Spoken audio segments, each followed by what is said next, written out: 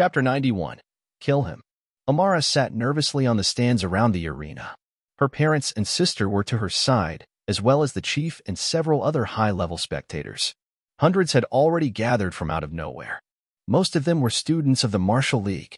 Tinderai was one such student. She wasn't worried about the amount of attention directed at John. The magisterium and his anomalous performance had already run him through that gauntlet. She was worried more about whether John could avoid killing Tinderai. She knew how his weapons worked better than anyone.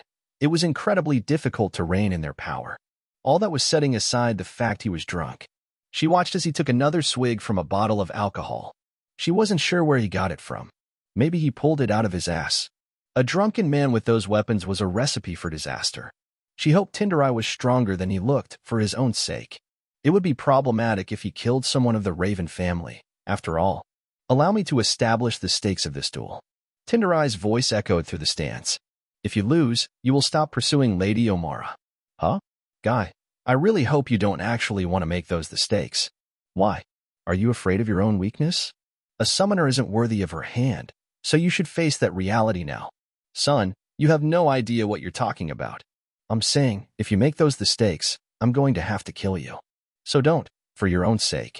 Shotgun in hand, John racked the slide and flung a shell skyward, nabbing it out of the air and turning it over a few times. This is a slug, right? Hey, do you have armor on? I do not. Tinderai responded, unsure of what to make of John's antics. John looked between him and the shell a few times, making Amara's anxiety spike. She shouted, "No slugs." Fine. He shrugged and tossed the shell, littering the rest over the arena floor before slotting in buckshot. She sighed in relief, sitting back and earning her mother's curiosity. What are slugs? It's a type of projectile his gun shoots. They're meant for punching through tough armor, so if he uses them while Tinderai doesn't have armor, he'll kill him. He was serious about that? Looks of surprise spread on the faces of those nearby who overheard. Amara massaged her temples. Please stop underestimating him. His summons are wholly devoted to killing, and he regularly fights above his authority. Now he's been challenged to a duel by a knight while half-drunk. If Tinderai really threatens his life, then John will kill him. Well, at least you know he'll kill for you. How romantic. Fee nudged Amara with a teasing face, causing her to blush a bit while pushing back. Amara. A voice interrupted their play fight. Amara turned and found Shadowbane walking over. She waved. Hi, Shadow. So someone is trying to unseat your man, HM? What happens if he loses? He won't. If he does, it would be on purpose. That seems like a convenient excuse. It's a good thing I trust you. Shadowbane sat down in front of Amara, resting her back on Amara's legs. Let's just watch. I'll step in if you want me to. Thank you. Amara smiled at her friend's courtesy. By now, John and Tinderai finished their preparations. Almost 300 people had gathered in the stands, and more were still streaming in. Amara looked around and suddenly understood why this was getting so popular. It wasn't every day that a summoner appeared in their city, let alone one that could fight. They were all curious. Not only that, but Tinderai was somewhat famous himself. There were rankings for each of the years at the Martial League, much like in the Magisterium Elites, and Tinderai was regularly on top. He was also a direct descendant of the chief, giving him the same familial status as Shadowbane. He had both a name and the power to back it up. It was the reason he was one of Amara's suitors. If he married her, it would strengthen the alliance between the families. And Amara wasn't particularly opposed to his character by principle. It was precisely because of the alliance between their families that he actually treated her very well. While he may be a bit impassioned as evidenced by his eagerness to duel John, he was still a good person. It was just unfortunate for him that the two never saw much of each other given their geographical separation. Regardless, there were several good reasons to watch this fight, and people didn't want to miss it. Amara watched as John pulled out a pistol, holding the trench gun in his spare hand. All right, I'm ready. As am I. The two finished their preparations, and the chief raised his arm. Fighters ready. Fight. John had taken a rather strange stance just before the match started. He wielded a pair of rather strange rods, one short, one long, that looked much like batons. Tinderai was sure this would be a rather easy victory, despite all the grandstanding John had done before. His stance was so utterly unconventional it couldn't even be called amateurish in the realm of baton fighting. One small thing worried him, though. John looked a lot more resolute and self-assured in this strange stance than a rank amateur would. However, he cast those worries aside, focusing on the upcoming fight and preparing to end it in a single slash. But he was very soon dissuaded from the idea this would be a quick and easy battle. A loud noise rang out the moment the chief dropped his arm, startling both the audience and Tenderai. He didn't allow himself to be distracted by such a trick, however, and remained observant of John's approach until a burning heat crawled up his gut. Tenderai glanced down. His shirt was speckled with blood, a hole about the size of his finger staring back at him. Ack, that hurt. He grunted right as the shock dissipated, paint shooting across his tough skin. He lifted his shirt, seeing as John only fired once.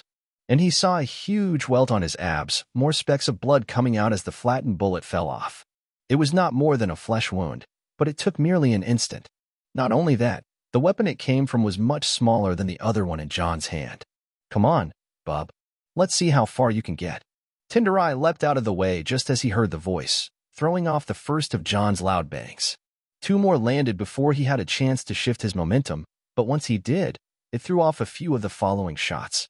A momentary pause rang out and Tenderai thought John had run out of charges for whatever it was, but another bullet planted itself solidly in his gut again.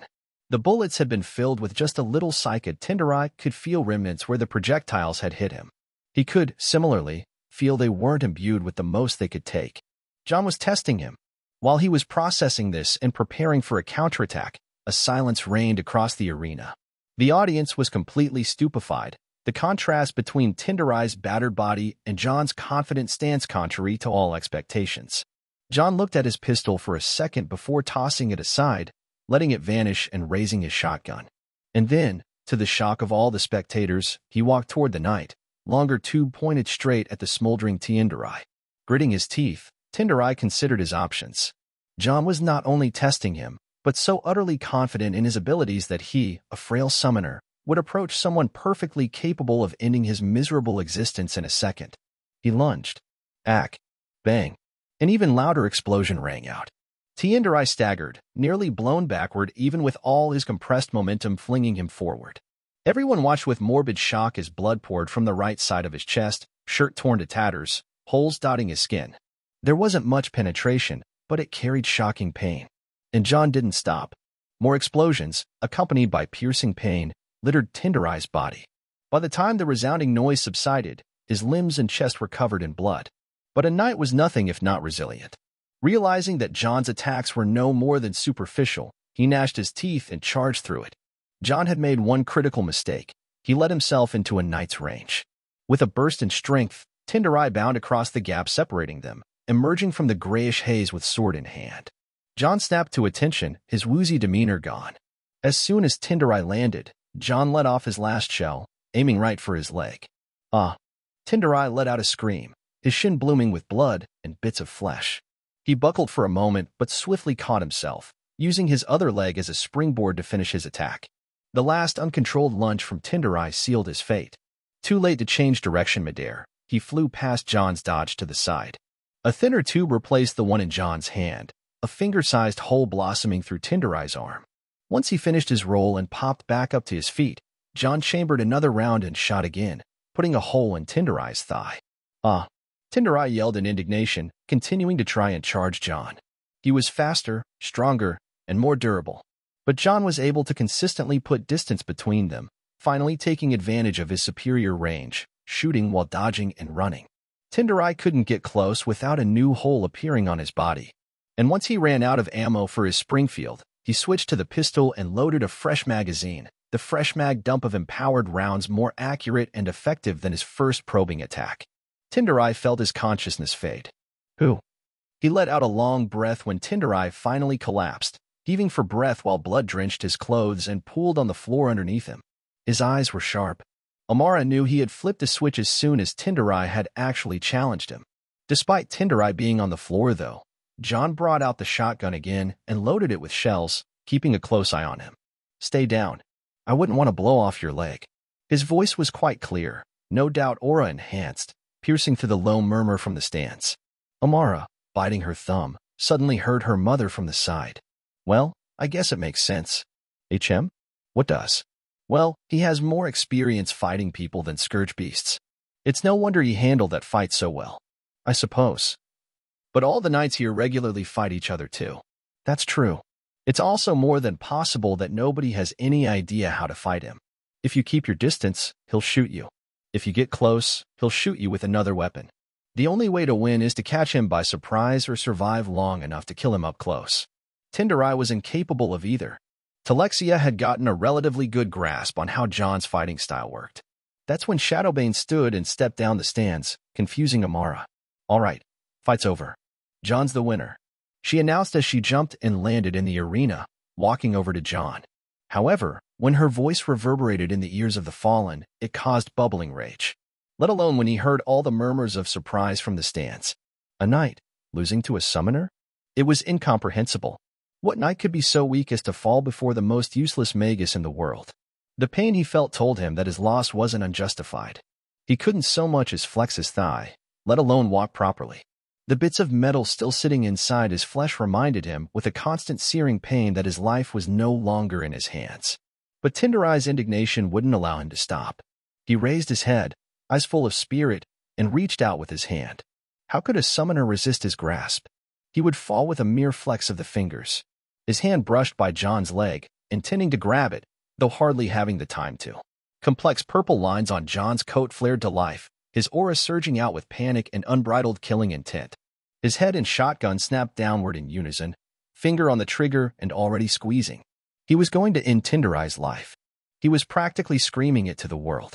"Don't do it," the chief yelled, realizing what was happening, his body flickering faster than anyone could follow. Shadowbane was only slightly slower, her body flying so fast across the ground that dust kicked up in a thin line behind her. Boom. Everything happened all at once, everyone holding their breaths as the shot was fired directly at Tenderai's face. But luckily for him, John's body was ordinary. Even with the powers of his coat and mind, his body couldn't completely keep up with his thoughts, much less the chief's invigorated body. The chief's hand rested in front of Tenderai's face, buckshot pellets flattened across his palm. And Shadowbane's sword was skewered through Tenderai's wrist, pushing it away from John's leg. The four were interlocked for a moment before John caught himself, muttering with a scoff. "Fuck.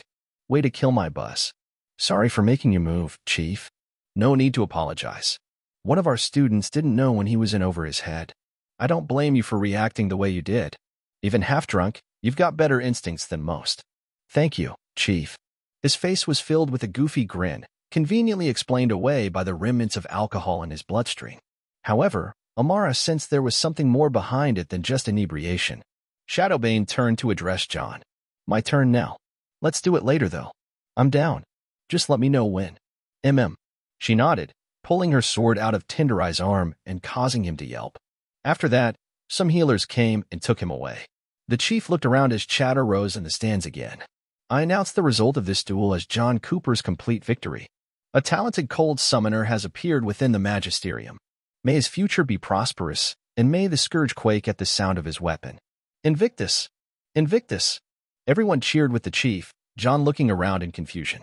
After that, everyone cleared the arena, retreating to the dining hall for the initial celebration. After the fight, Amara took away my bottle of alcohol and stuffed a cigar in my mouth. I was being forced to sober up. Thankfully, there was nobody else who wanted to duel me. If anything, I became a bit respected. There were many students from the Martial League who came to converse with me, wondering how a cold summoner, the weakest type of magus, was able to defeat a knight like Tenderai. With some explanations about my weapons, they were able to understand a bit more. Besides, they had all seen it in action. Some had even retrieved some of the pellets and bullets as souvenirs, passing them around.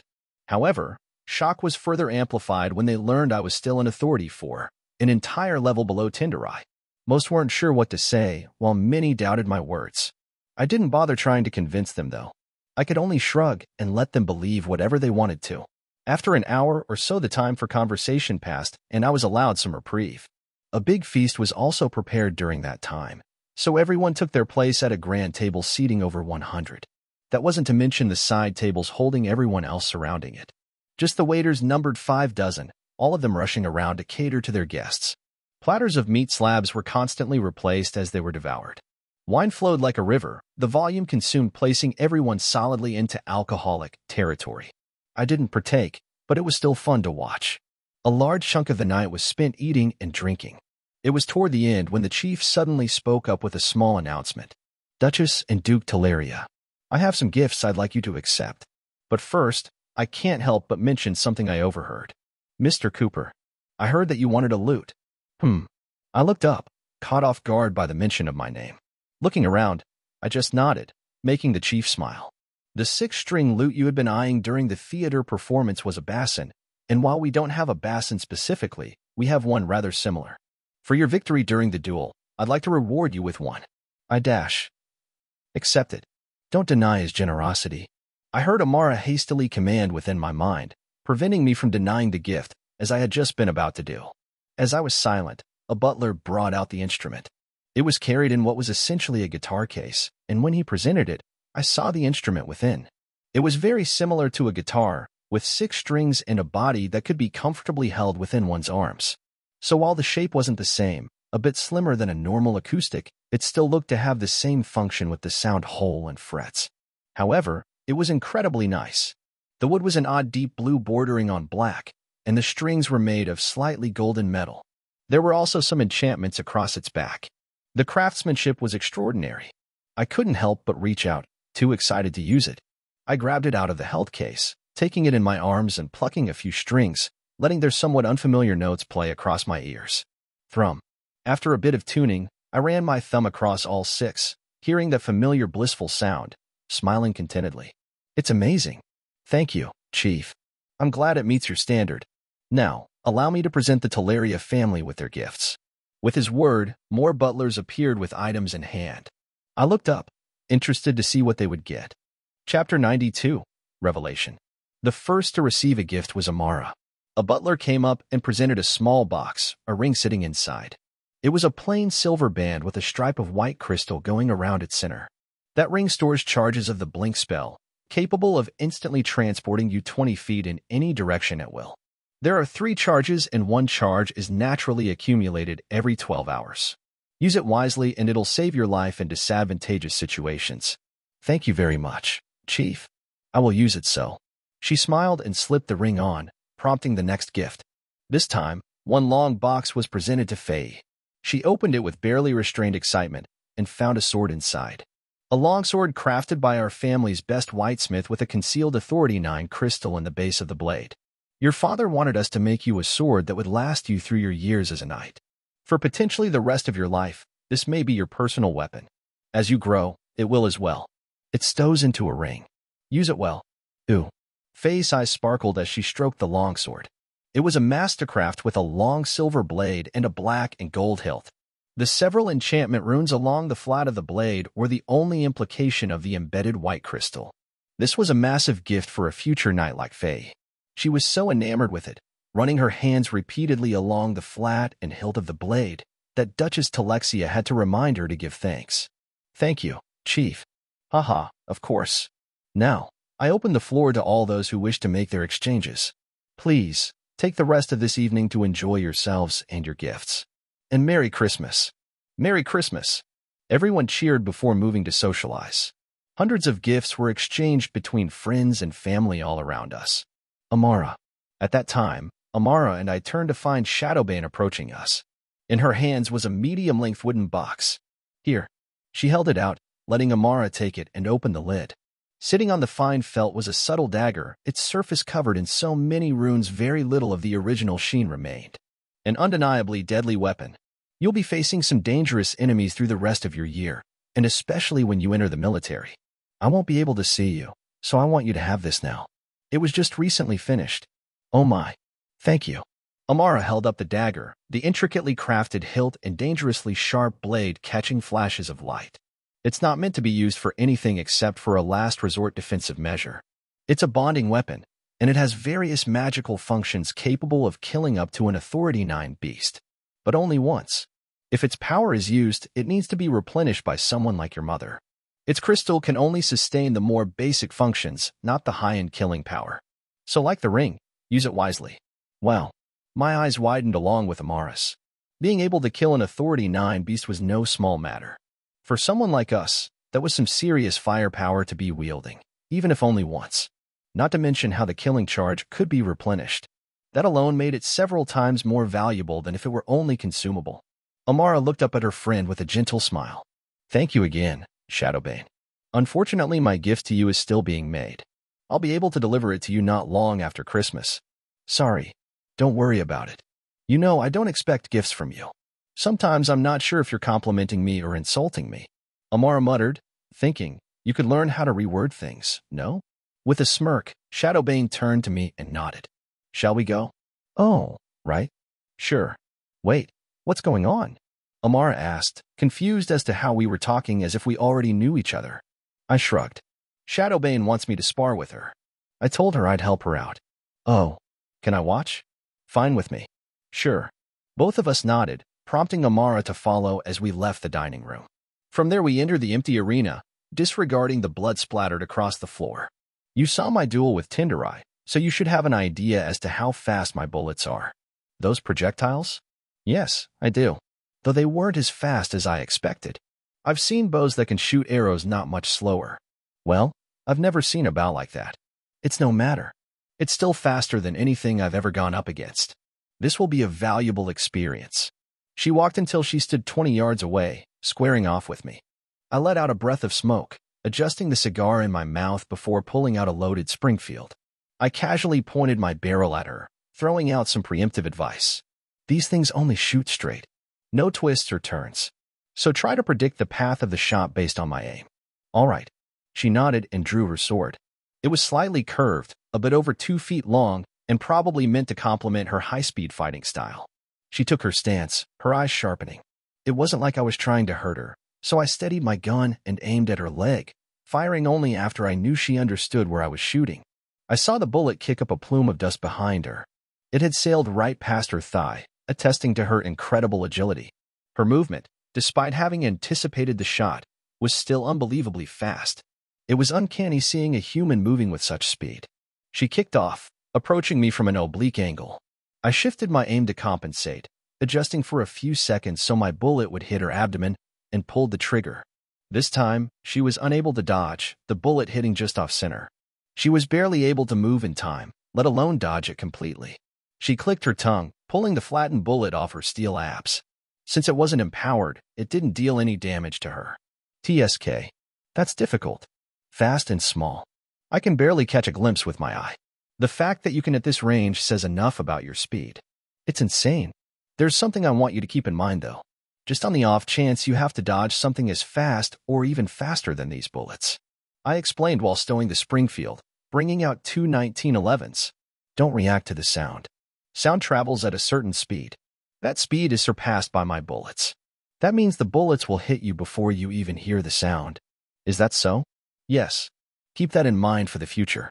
Also, you have to take into account your own body and how fast it processes things like your sight and hearing. You're talking about reaction speed? Something like that. When sound hits your ear sends the sound to the brain, and your brain has to make sense of the sound. That all takes time. It's only mere fractions of a second, but with speeds like this, that amount of time is crucial. This bullet will hit you not only before the sound reaches you, but before your brain could even process the sound itself once it hits your ears. You're saying that senses can be a weakness, and the best way to surpass that weakness would be to use something like aura, which has none of those weaknesses. She looked at me with a glint in her eye, making me smile a bit. You catch on quick. Yes, aura will tell you far more about the world around you, about the people around you, and at far faster speeds than your body. It's an amazing thing every time I think about it. It's also the only reason I'm alive today. It was able to give me life-saving information when I needed it most. I can sense most threats before I see them, and react to attacks before they're even let off. I've gotten a glimpse of such things as well. But the complexities of aura continue to confound me. It doesn't make sense when all the instructors and the martial league explain it to me. All the techniques they teach to wield aura feel worthless. Well, it's a good thing I don't have any techniques to teach you. All I have are my most important impressions about what aura is. Take Amara, for example. Amara perked up when I pointed at her. Her magic. She can cast spells in the air. How is that made possible? Her aura. She casts spells with her aura instead of her body. Exactly. Now knights. They can launch attacks with vigor beyond their body. That takes aura as well. They are basically doing the same thing as warlocks. That's true. So are you following the pattern? What is aura in regard to those examples? Shadowbane stood still, staring off into space in thought.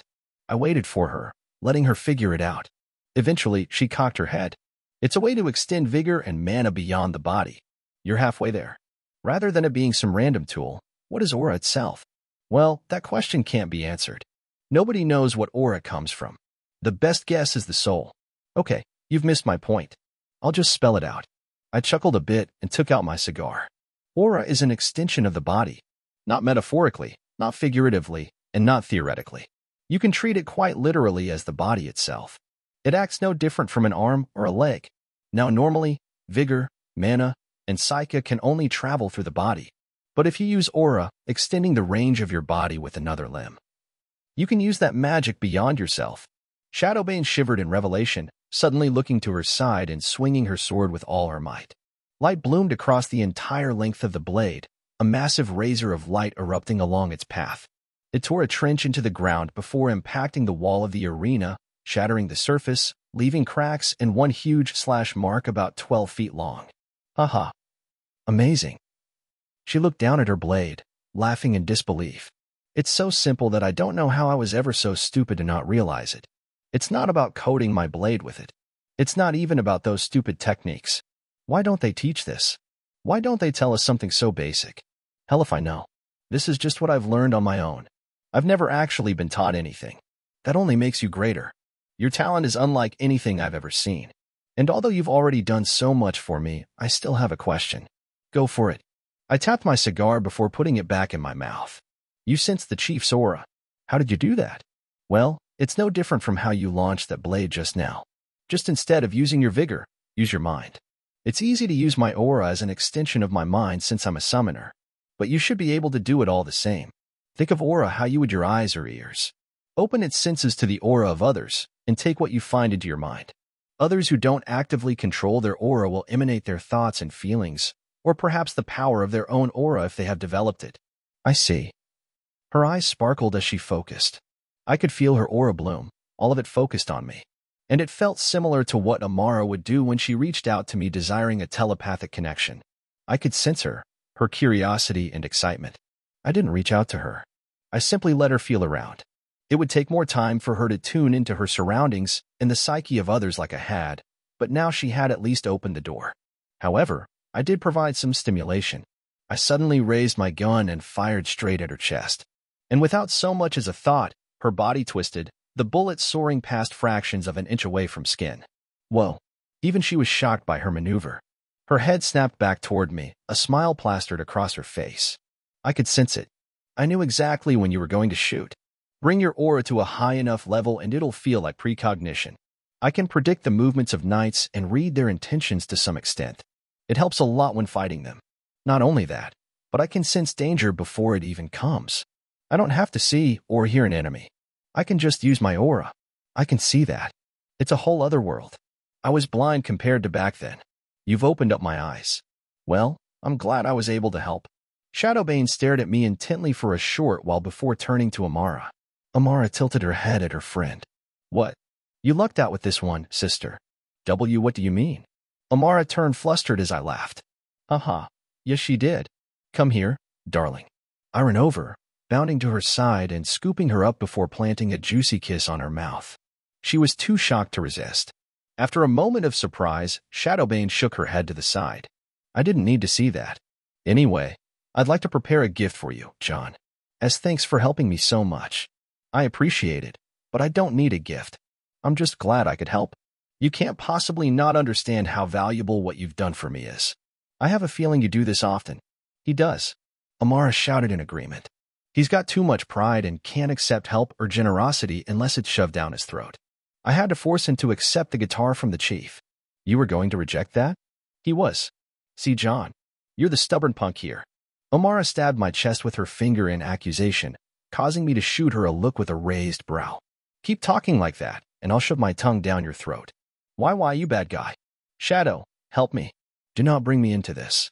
Shadowbane dodged Amara's beet red, pleading face, quickly making her way out. And I gave chase just as the silly girl tried to fly away, barely managing to snatch her and pull her in for a loving embrace. Chapter 93. New Year. Graceful strums of acoustic strings came together in a nostalgic memory, John humming an accompanying tune. Amara sat beside him on a love seat, leaning against him with her head on his shoulder, eyes closed as she let herself drift with the music. But she wasn't the only audience member. Beside the doorway, the Duchess stood silently, unknown to the two occupants. One was too focused on playing, while the other was too enraptured by the music to pull herself out of her own little world. The Duchess couldn't blame her. At first, she had intended to enter and disturb them with some small business, but after hearing a few notes, she stood by and took in the music. It was calming, slightly somber, and well-crafted. Either John was a talented musician or he knew some songs and how to play them perfectly. She was inclined to believe the latter. It didn't detract an ounce from his talent. Not everyone could play an instrument at all, let alone that well. Few got the chance at all. Instruments were expensive, to say nothing of custom or high-quality ones. The one John received was especially so. The wedded city was known for both its martial arts as well as the creative arts, be they music, painting, sculpting, smithing, or theater. There was no better place to acquire an instrument, and that dark blue lute was from the Raven family stash. The number of instruments on that level could be counted on two hands. It was assuredly very expensive. It had been given away since John had bested Tenderai in a fair duel, while half drunk. That was the official reason, anyway.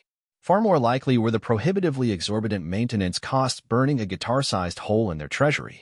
Since the chief was going to give gifts to the Teleria daughters, why not also give one to John to both reward him for the duel and apologize for the disturbance? Well, that and the golden cigar case. The Duchess had seen it before and back, then it had given her a shock, as it had the chief. Every noble worth their salt knew about those things, and they weren't given to just anyone. The chief was probably trying to make an impression on John since he was also Amara's boyfriend. Regardless, he killed several birds with one stone, getting rid of an expensive paperweight in the process. And now, John had a lute. The Duchess was already enjoying his music, so she didn't feel like it was a bad gift. I was wondering where that sound was coming from. Ikor appeared in the hallway, walking over curiously. The music continued as he peeked in, seeing John and his daughter together as he played. The Duchess had already cast a mute spell, so the clicking of his tongue couldn't be heard by anyone but them. Tisk, look at those two. Our little girl is growing up. You seem to approve of him. And you don't? Look beyond the status and tell me exactly what's wrong with him. Well, she peeked through the cracked door, seeing him playing like there was nothing else in the world except for him and his girlfriend. Her eyes narrowed a bit. There isn't much, he's almost perfect. But like you had been concerned about before, I find his exceedingly high kill count concerning. And back then you had been the one to tell me that it wasn't anything to worry about. That it was all self-defense. Yes, but that doesn't mean such a thing is normal. You don't kill so many people and come out of it so innocent. Maybe I'm wrong, but I can't deny the possibility that he may have some psychopathic tendencies. So what would that mean for their relationship? Ikor asked, his curiosity piqued. The Duchess only shrugged. I'm not sure. I'm at least not worried about him. I'm worried about Amara. Yet another reason I wanted her to stay away from his business. She's barely been exposed to the harsh realities of war against the Scourge. She's only seen a few people die to those monsters, a far easier reality to bear than seeing one man die at the hands of another. Or 100 men dying at the hands of one. And then knowing that one is supposed to be your boyfriend. Yes, the kingdom has been without internal conflict for centuries. Most people believe that humans can only die at the hands of the Scourge because they are our sole visible enemy. Only within the dark sectors of the kingdom can one find the unseen realities. And John is deep within that darkness. The only question is, how difficult would it be to pull him out? That depends on him. For now he has the magisterium to distract him, and he seems to be intent on joining the military. Where he goes from there, well, it's difficult to say. For now, we should focus on making sure nothing irreversible happens. The Duchess glanced back at John, staring at him for a few seconds before a pair of eyes suddenly flicked up to gaze into her own. He gave her a quick smile before going back to playing, causing her to sigh. Well, at least he's not untalented. How unfortunate that he couldn't simply be a noble. Or even a knight. Such amazing potential squandered on a common summoner. You say that, and yet he's proven that he's above average even among warlocks and knights. Summoners have a limit below warlocks and knights. All of them do. Even the greatest summoners to ever walk through history have never been able to surpass the Great Barrier. And the only one to ever come close wrought his own ruin before he could even try. The chances of John being any different are so low they aren't even worth mentioning. Ikor didn't respond, unable to refute. Those were simply the cold, hard truths. He couldn't help but feel pity for John. For what he was already extraordinary, but that didn't change reality, nor the biases others already had against summoners. All the cards were stacked against him. The noose around his neck only tightened day after day. At some point, he would be forced to face the coming storm head-on, and he could only pray that he had prepared enough beforehand to at least survive it. However, what Isekaied hated most about the situation had nothing to do with John. It was merely the inability to completely extricate themselves from the influence of the noble class. Amara wasn't the only one beholden to their interests. Their power was the only reason she had a list of suitors at all, and was the only reason her marriage was a concern. Someone like Shadowbane had none of those issues despite being in an almost identical situation. The Raven family had enough independence to completely disregard the opinions of all the other nobles, even the Grand Duchies. The Talarias were more independent than most, but not to nearly the same degree. Isekaied hated that, and he knew his wife did too. But they couldn't do anything about it. Not yet, anyway. Rash decisions couldn't be made right now, and certainly not for the uncertain variable named John. But the glimpse of freedom it gave them was one of the reasons he was taking a liking to John. Disregarding everything else about him, it was the slap in the face his mere presence gave the other nobles that he adored. At the very least, he didn't feel so bad about prolonging the time he was able to do so, especially if it made his daughter happy. All right, let's let them have their time. I feel weird watching when he already knows we're here. Amara needs to prepare for the party tonight. She can do that later. In fact, you should be following her example and giving your big hubby some love. I'm feeling a bit romantic. Isekaied moved in and wrapped his arm around his wife's waist, giving her tempting looks, like an alcoholic and a bottle of fine wine. Talexia glanced at her husband with a concealed grin, moving her mouth and whispering softly into his ear. Then, you should come find me in an hour. Once I'm done arranging the servants, I'll have a little time. But only if you're done with correspondence. Ho ho ho. You drive a hard bargain, my dear. But I'm nothing if not generous. Consider it a deal. He gave her a wide grin before planting a hand on her, but with a loud smack. The corner of her lips lifted a bit as they parted. It was Christmas Eve, and the entire Talaria family arrived in the main estate for a grand celebration. On Earth, I had thought my family was pretty large. Several aunts and uncles, many more cousins, and some grand relatives. A few dozen was a good estimate. At the very least, houses were packed for holidays. But not like this. I looked around, seeing dozens walking every direction around the mansion and hearing even more entering through the front doors. It was already hectic, and the first guest had only arrived around an hour ago. Amara wasn't even with me. She was taking care of some last-minute shopping, and it wasn't like I hadn't a thing to do, being an outsider. I could only grab a drink and observe from the side, trying my best to blend in with the sparse walls. I was adorned in my second-best suit, themed red for the Christmas occasion. This was actually something I had also convinced Amara to do. They didn't have the classic Christmas colors like on Earth, so I decided to bring them here and have her join me. Wherever she was, she'd also be in red. Everyone else was wearing normal suits. The Delaria family was composed of several branch families tied to the main one. This included the Duchess' two sisters and brother, along with their families, and some other detached cousins descended from previous family heads and their siblings. Regardless, there were a lot of people. Not too many children were around. Mostly adults, including some young adults around my age, roamed the entrance hall. Because the family head, aka the Duchess, had inherited the great power of her parents, her siblings weren't as talented and thus didn't have as hard of a time having more children. But that didn't mean they were having 5 or 6. It simply meant they were more successful earlier. Not many would be Amara's age, having breached 25 or even 30 years. This also meant the main line almost always aged slower, subsequent generations appearing at far greater intervals than their cousins. It was also why there were rules imposed upon the branches to effectively disown the ones that were too detached from the main line. Otherwise, there would be hundreds of branches by the time only a few heads had cycled through. That was another thing I noticed. There were 2 old people I sensed with some extreme power. They were subtle about their entrance, but I could guess who they were. Prior heads of the family. The ancestors. The position of family head wasn't passed down by generation. Those who reached that level of power were able to live for significantly longer and didn't need to be replaced so often. That wasn't to mention how it wasn't always guaranteed to find a suitable heir each generation. Quite often, a few generations passed before someone inherited the title. This also meant Amara wouldn't be the next head unless she showed power and talent just as great as her mother, and was yet another reason why her marriage was a big deal. She was quite literally the perfect candidate as the daughter of the current head. Her fate had basically been sealed the moment Talexia rose to her position. Or would have been, if not for me. Which was why other nobles were so pissed. I was screwing them out of far more benefits than I realized. Huh. Little poor me. I let out a hefty sigh, prying myself off the wall I was leaning against and heading upstairs. After a doorway or two, I found myself on a balcony overlooking the city. Christmas Eve was the most festive time of the year, and every hour, people were counting down to midnight when the new year would start. It was already dark out, so I could see all the bright lights illuminating the streets between the city's buildings.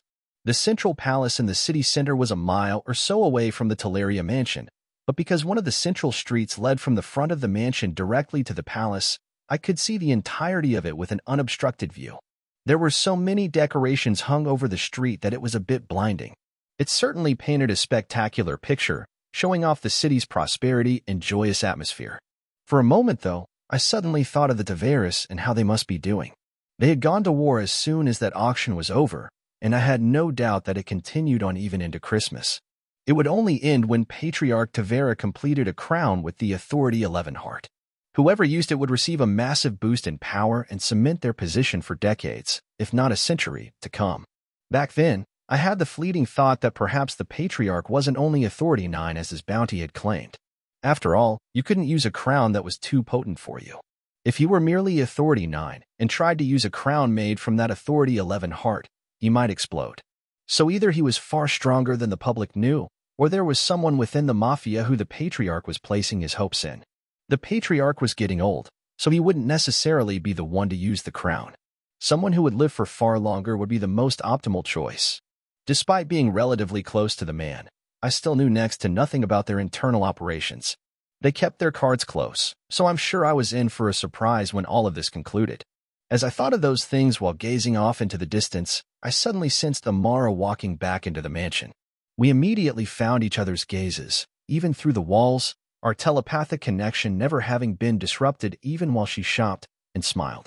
Our new range record had hit a mile. Amara had been shopping by the palace, about a mile away, and while the connection got a little foggy, we never experienced any disconnections. I imagined that 1.5 miles was our furthest possible range. Quite useful in a world where radio didn't exist. Maybe I'd try to explain that to San and see if he could replicate the tech. She waved before disappearing into the house, so I turned around and started making my way over to her.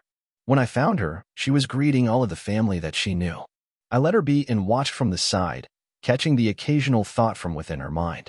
It was pretty clear which of the family she liked and didn't like. It was mostly cordial, with few being close to her and others not so much.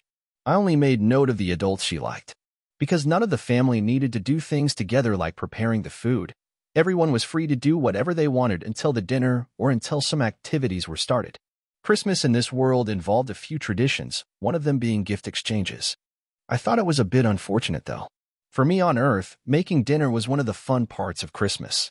12 people crammed into a small kitchen, all scrambling to finish cooking in time or to keep something from lighting itself on fire, had a certain charm to it. Perhaps an argument here or there about whether it'd be better to add more milk or butter to some mashed potatoes, or how much seasoning should go on the beef. That wasn't even to mention the simultaneous management of rambunctious children, yelling at them to take their activities outside and preventing them from climbing up on the roof in the process. Here, there were neither of those things. There were few children at all, and those who were there were properly behaved under parental pressure to look better in front of the Duchess. It was boring. Perhaps it was a bit friendlier since everyone was family, maybe a bit more comfortable, but it still felt like any other noble party. Amara slipped by my side. So, what do you think? It's quite tame. Well, obviously. It's not Vatsy's gala. I'm not comparing it to that. You know, I never thought I could miss screaming children and the smell of burning food. Burning food? The occasional mishap when cooking Christmas dinner. One time, my family cooked a huge pot of special sauce. It took an entire night to marinate about 3 gallons of the stuff. And then, when we went to go serve it, my uncle dropped the pot and spilled it all over the kitchen floor. Oh my God. Amara turned to me, her face horrified at the thought. I chuckled and shrugged. We barely managed to save 1/10 of it, and it took 2 hours to clean. We ended up eating dinner much later that year. Sounds like a tiring Christmas. It was. Our house smelled like the sauce for a week after that too. But it's those kinds of memories that stick with you. Not how perfectly everyone is conducting themselves during what's supposed to be a fun holiday. I glanced around with those words, Amara following my gaze to look with me. Bright smiles, professional handshakes, the occasional chuckle, and a bunch of business talk.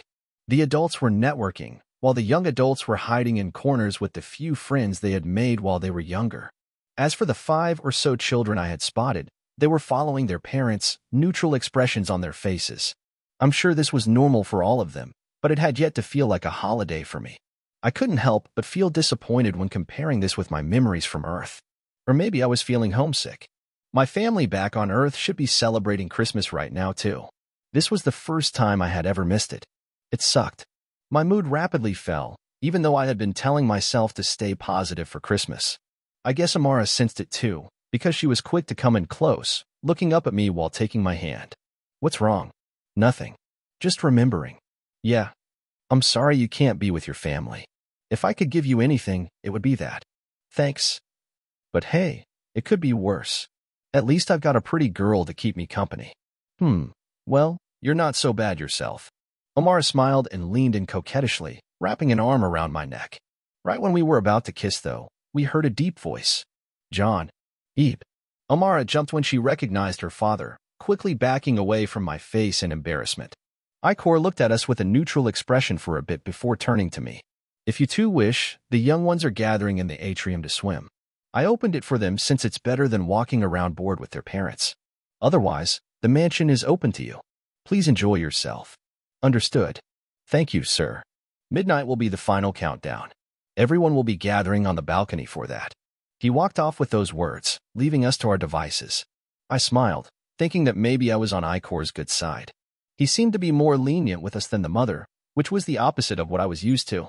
I could sense his goodwill when he told me to enjoy myself.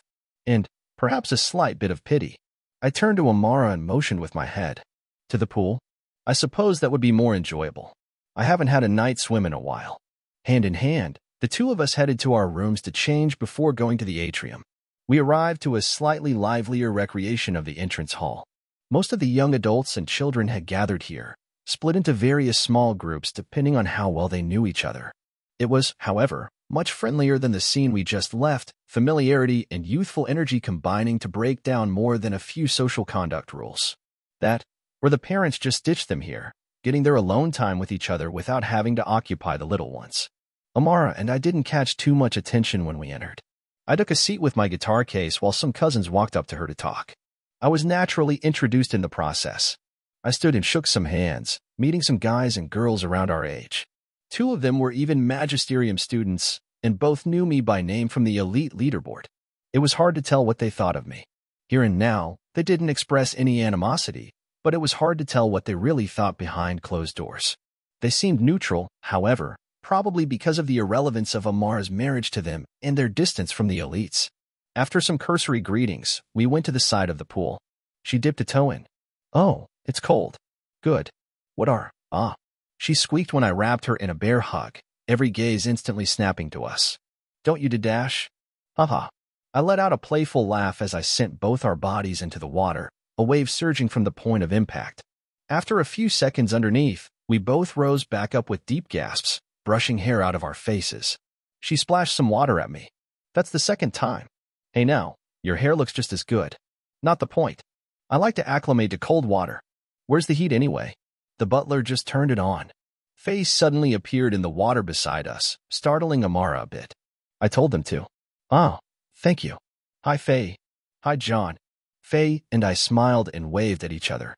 That's when I had a spontaneous thought, grabbing Faye's arm and pulling her over to his side of the pool. Hey, you want to do something cool? Sure. All right. I'm going to sink under the water, and you're going to get behind me and put your feet on my shoulders. And then when I jump back up, you're going to jump off. Comprendo? Okay. I smiled as she went behind me, holding both her wrists as Amara watched inquisitively. Ready? All right.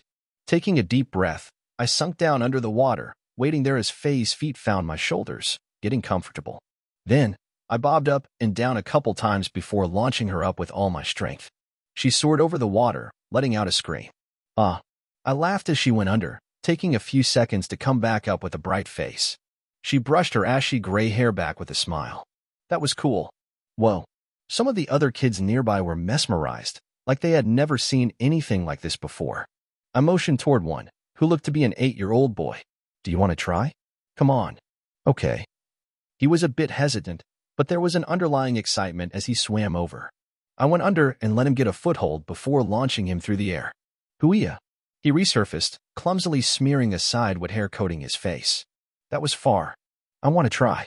A few more kids came over, encouraged by the bravery of one of their friends. I smiled and threw them forward, one by one. It wasn't particularly tiring, and there weren't too many, so I spent the next few minutes letting the kids take turns getting thrown across the pool. It was only when I got tired of doing the same thing over and over again that I finally stopped, taking a rest.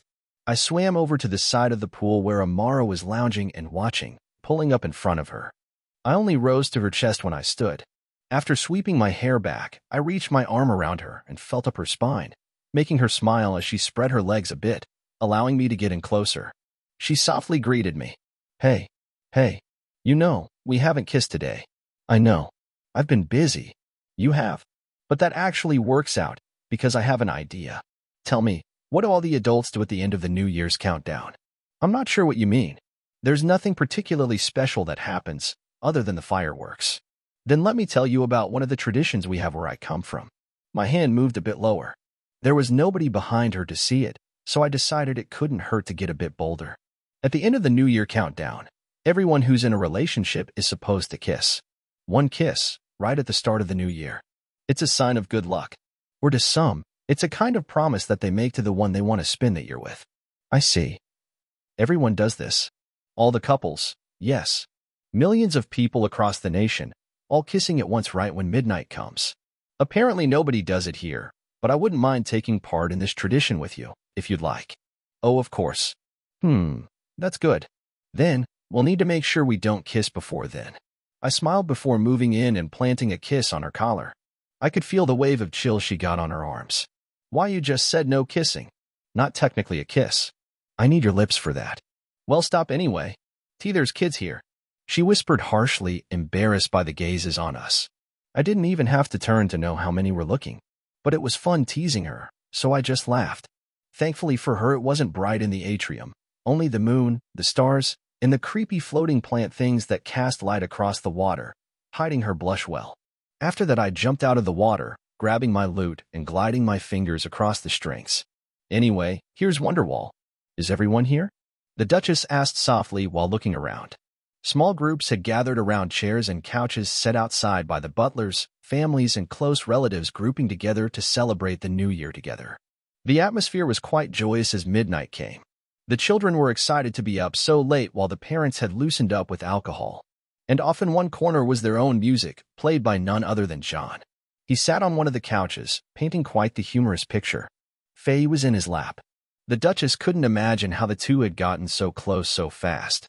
But neither she nor the 4 other girls squeezed onto the same couch as John posed any obstacle to his playing. They all carried looks of contentment on their faces, gazing at the moon or relaxing with closed eyes as they let the music fill their ears. And Amara, the one person she expected to be in his embrace, was in a chair to the side. It was like he had ditched her for these other girls. It was quite perplexing to Talexia, but she couldn't possibly think of anything to do about it. John's charisma seemed quite magnetic. At least it wasn't totally uncalled for. He had been playing with all of the kids for a couple hours. They all seemed to love him and his games. Even those just watching enjoyed his antics. It was no wonder they were drawn to him. That was before taking into account his music. He wasn't really a singer, but that didn't diminish his music. It was entertaining for everyone within earshot. Well, it would all be ending soon. Midnight was almost here and everyone would be leaving not long after that. Only a few minutes left. Talexia looked down at her aerial and mumbled. The city sprawled in front of them was fast climbing toward a climax. John was glancing at his aerial too. She could sense a slight tinge of anticipation from the little his aura gave away. She wondered what it was. Amara had also released a larger twitch of anticipation a few seconds after John, so she assumed the two were up to something. 1 minute. There was a shout, and everyone looked out toward the city. In the sky appeared a huge timer cast by a magic projection. It ticked down second by second, a dull roar from the city growing louder with it. Adults filled their drinks for the final toast of the year, while kids crowded to the front of the balcony to get a better view of the city beyond. John rose from his seat, placing aside his loot as everyone moved to the edge of the balcony for a closer look. Amara glanced over from behind everyone, seeing John arrive at her side. She muttered while leaning against his chest, "A new year. I can't imagine what it has in store." Neither can I. The last several months have felt like a decade to me, and a lot more is about to happen. Well, what better way to face it than together? How corny. I was trying to be romantic. She blushed a bit before glancing back at the timer. Everyone shouted as the final seconds ticked down. The entire city was chanting in unison. Amara glanced up, seeing John staring out with a neutral face, unable to guess what he could possibly be thinking about. "I love you," she mumbled, causing him to look down with a small smile. "I love you too." 3, 2, 1. Happy New Year. Fireworks were launched into the sky, filling it with color as the entire city roared at the top of its lungs. Off in a corner of the balcony, Amara lifted her head and grabbed Jin's suit, pulling him down, receiving a long, deep kiss. Her mind was filled with happiness. Her first kiss of the year with the one she wanted to spend the rest of the year, no, the rest of her life with. To her, it felt like this moment was the start of a new beginning. Up until she met John, her life had been normal. And then he came along and completely upended the place, cittering and rearranging until it was unrecognizable. It felt like she was a part of something bigger now. Her future now felt entirely uncertain. But she didn't give a damn so long as she was with him. If they had to take on the world, then so be it. No matter what, as soon as they went back to the capital, things would be different. She already felt like an entirely new person. This was just an expression of her change. And she had no regrets. She couldn't possibly imagine life anymore without him. In fact, she was almost scared of even thinking about what it would be like if he were to disappear. Just the thought made her emotional, her eyes tearing up a bit until they finally separated. They looked into each other's eyes, their ears filled with nothing but the explosions in the sky, their faces reflecting the colorful displays. John let out a long breath. "How did I ever find someone as perfect as you?" Amara froze speechlessly, a tear falling out of the sheer intensity of emotions filling her mind. It was such a genuine question that its corniness couldn't even register. John's head tilted a bit, likely confused as to why she was crying. But there were so many love chemicals filling her brain that she wasn't able to speak, simply pressing her forehead against his chest and hugging him. He returned it while looking up, watching the fireworks and thinking of the future. Chapter 94. Facade. Christmas passed merrily. The day was spent in the company of Amara's immediate family, as tradition dictated. It was a time of ease, comfort, and appreciation, so all families throughout the city spent their time together. There was nowhere to go, no parties to put on or attend, and only a few gifts to exchange. Since I got along with the family, I didn't feel out of place and contentedly enjoyed hanging out with them.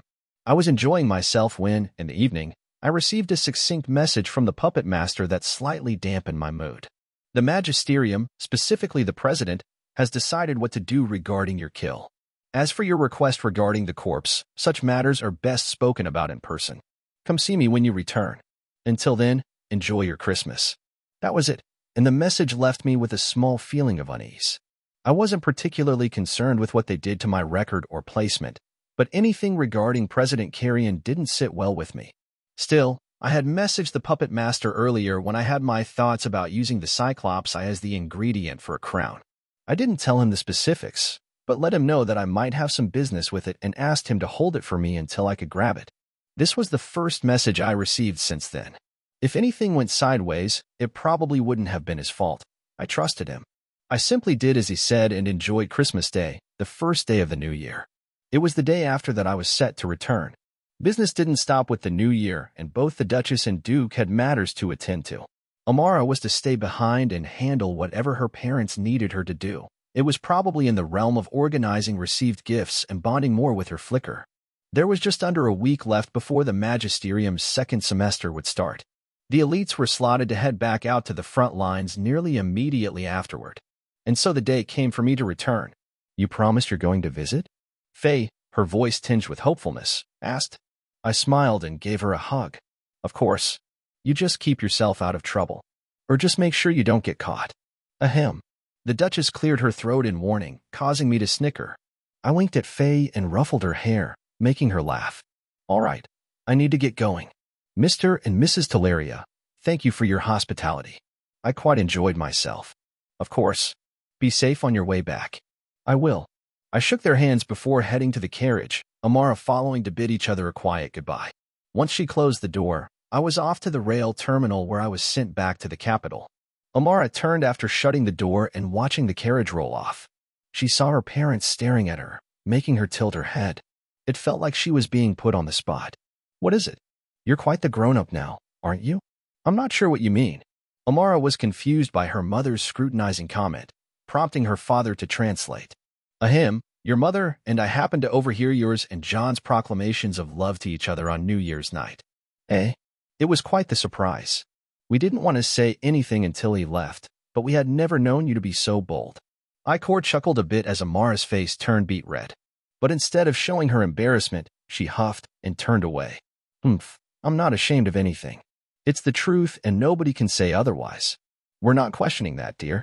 We just didn't think that you two had gotten so far. It's only been how many months? Almost 4. And you two already look like you want to marry each other. The Duchess commented with sharp eyes, making Amara go silent, neither denying nor confirming. She sighed at that. Daughter, don't make this difficult for me. Not any more than it already is.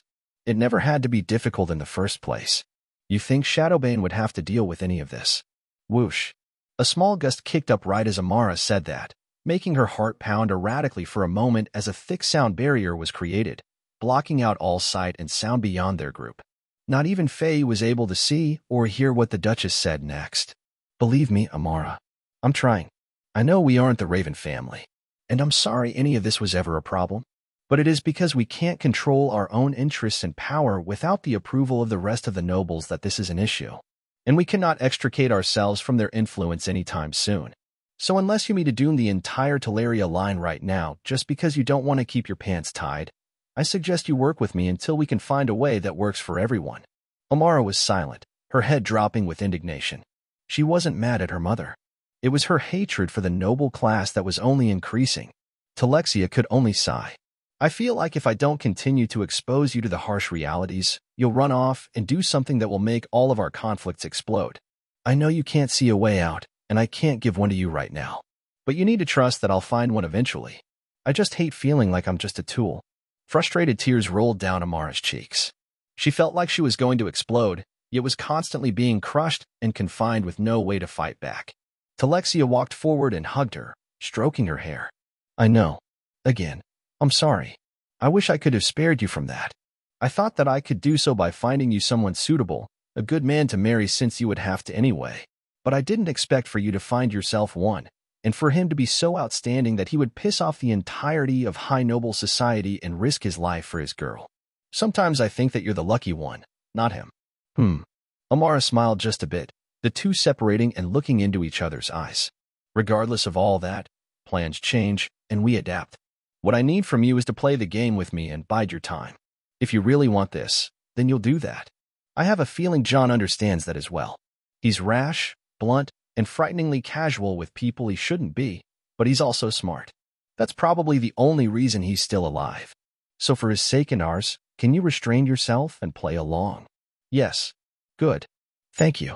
Telexia nodded and dispelled the barrier, sound and sight returning. Faye was confused but followed as they all walked back into the mansion. That's when Amara muttered, "Fake it till you make it." What? That's what John said. I suddenly feel like it's quite the accurate phrase. I agree. Be prepared to do so. There are a lot of people asking questions and pressuring us to answer them. For the next few days, we'll be under some intense scrutiny. Is that why you've sent John away? I thought we were going to face these things together. Well, that was before he almost killed a suitor for trying to dismantle your relationship. I've decided that it would be better if he wasn't put into that kind of position again. I fear he would overestimate his enemies and accidentally kill someone in the process. Amara smiled, pride evident across her face. It seemed she finally had her mother on her side. Now, all she had to do was, as she said, play the game and bide her time. So long as that worked, she wouldn't step outside the lines. It eased her greatly to know she wouldn't be going against the Duchess. The most pertinent issue now was the Teleria family's over-reliance on noble society. It wouldn't be a problem had they just been another good little noble family, sequestered in their own fiefdom far from the capital. As they currently were, that was almost exactly where they stood, but Amara's current predicament certainly increased tensions. And, if Amara read into her mother's words correctly, there was soon to be a lot more conflict in their attempt to extricate themselves from noble society. Their bid for freedom would not pass without some extreme consequences, and that made Amara wonder what her mother could possibly have in store. She would need some extreme measures to compensate for this extreme circumstance. Whatever it was, she didn't know even half of it. Fear now joined caution in keeping her in line. If she weren't careful, she would be the spark that ignited a firestorm larger than even her family could handle. My first stop after arriving in the capital a day later was the hotel. There, I unpacked and situated myself before sending a few messages and leaving to take care of my most important order of business. I soon arrived at the Polaris headquarters, finding my way to Maxwell's study. He greeted me with an even gaze. Yes. Good day to you too. I have questions. I may have answers. He looked down at his desk, papers covered in scribbles before him. I took a seat and asked, I don't know if you've heard, but I recently killed a Cyclops scout. Yes, I had been notified that you did something rather impressive. What of it? I was wondering about its viability as a crown. Would I be able to use it, and would it be beneficial for me? He looked up at me and backed down in surprisingly deep thought. Considering the nature of your weapons and their reliance on your sight, it wouldn't be a bad decision. A scout has an advancement path almost entirely dedicated to observation. Authority 7 is when they finally attain some form of offensive capability, but even that only stems from an extreme level of observational ability that far surpasses even those well above its authority. It's one of the most extreme examples of a specialized scourge beast. So yes, if you wanted to, you could use its corpse to create a crown for yourself. You wouldn't attain the same observational abilities, but it would still increase your own several-fold. Really? If you truly think it's a good pick, then I'll go through with it. I already want to. Each body has a limit as to the amount of crowns it can hold, and this crown would fill a slot well. It's quite the suitable pick considering your style. It would magnify a strength of yours. His evaluation was straightforward, and he didn't even know the future of what my summons held. Sight being a significant factor was an understatement. It was the foundation of ranged combat if nothing else, not to mention all the other benefits that greater observational abilities provided. I was fully prepared to move forward with this if he signed off. And since he did, there was nothing more to say. All right then. I suppose I just need to retrieve the corpse. Yes. Bring it here, let me inspect it, and then we can find an alchemist to discuss the process of turning it into a crown. It wasn't dismantled, correct? No, it wasn't, not even for its crystal. I gave it to the puppet master for safekeeping. Very well. Go get it from him. Perhaps we can have the crown ready before you go back out for your next trip. Sweet.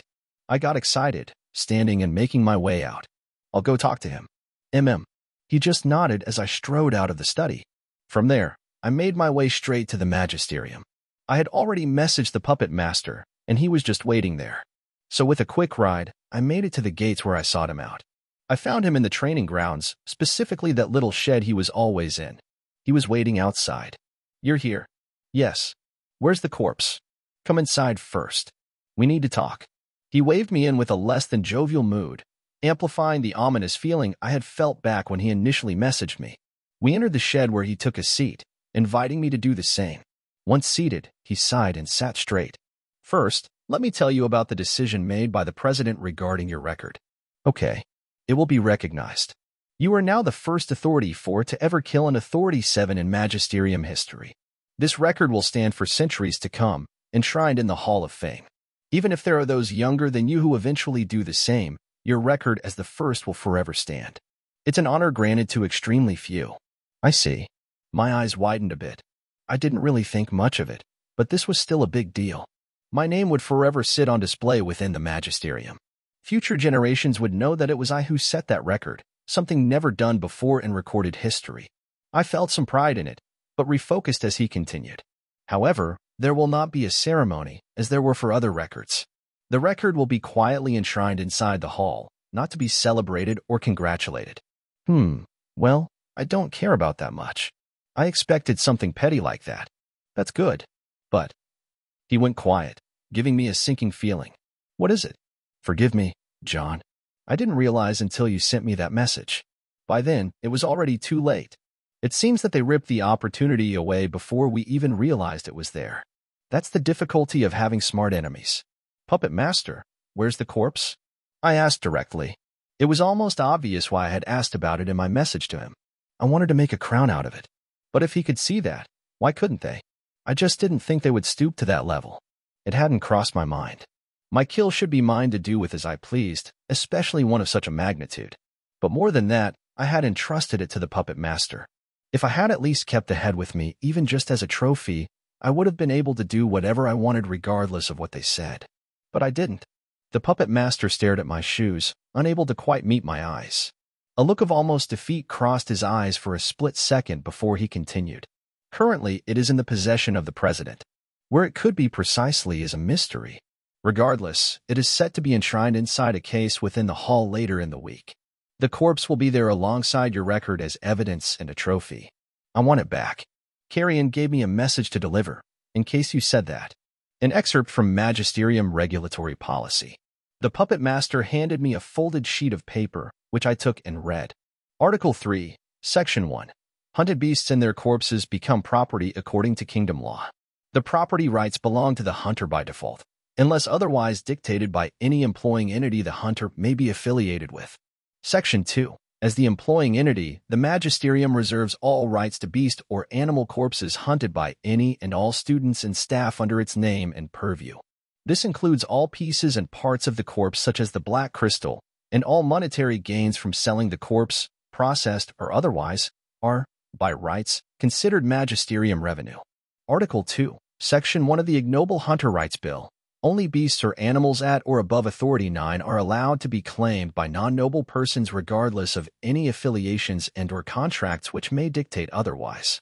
This includes all parts of the beast or animal, such as the black crystal. Section 2. If the property has been processed or dismantled before the ignoble hunter has claimed it, and the ignoble hunter and the employing or contracting entity cannot come to an agreement on distribution of property parts and pieces, the property must be sold and the employing or contracting entity is allowed to withhold coin equal to the processing costs, with a limit of 70% the selling price. I sat there in silence. For some time, I wasn't sure what to think. According to law, I had no rights to the corpse. The only way I would ever have the rights was if it were in Authority 9 at minimum. However, there was some fine text hidden within these laws. The Ignoble Hunter Rights Bill. Keywords: Ignoble Hunter. Would a noble child have to give up their kill to the Magisterium? No, they wouldn't. The bill was only for the ignobles, the commoners, the peasants. I could practically taste the mockery in the name of the bill. In fact, the very paper I held oozed contempt. The President, having studied my weapons, or at least having read the reports about them, knew that my sight was an important factor in their use. And it wasn't far-fetched to think that I may want the corpse for a crown. It was well-suited for me, after all. Regardless of my plans for it, he seized it. And his only explanation were some snippets of law. He was prepared for this. He knew I would come for the corpse. Even if I didn't, either he wasted a small bit of time printing this message, or he would taste the satisfaction of withholding an important opportunity for my growth. And he did.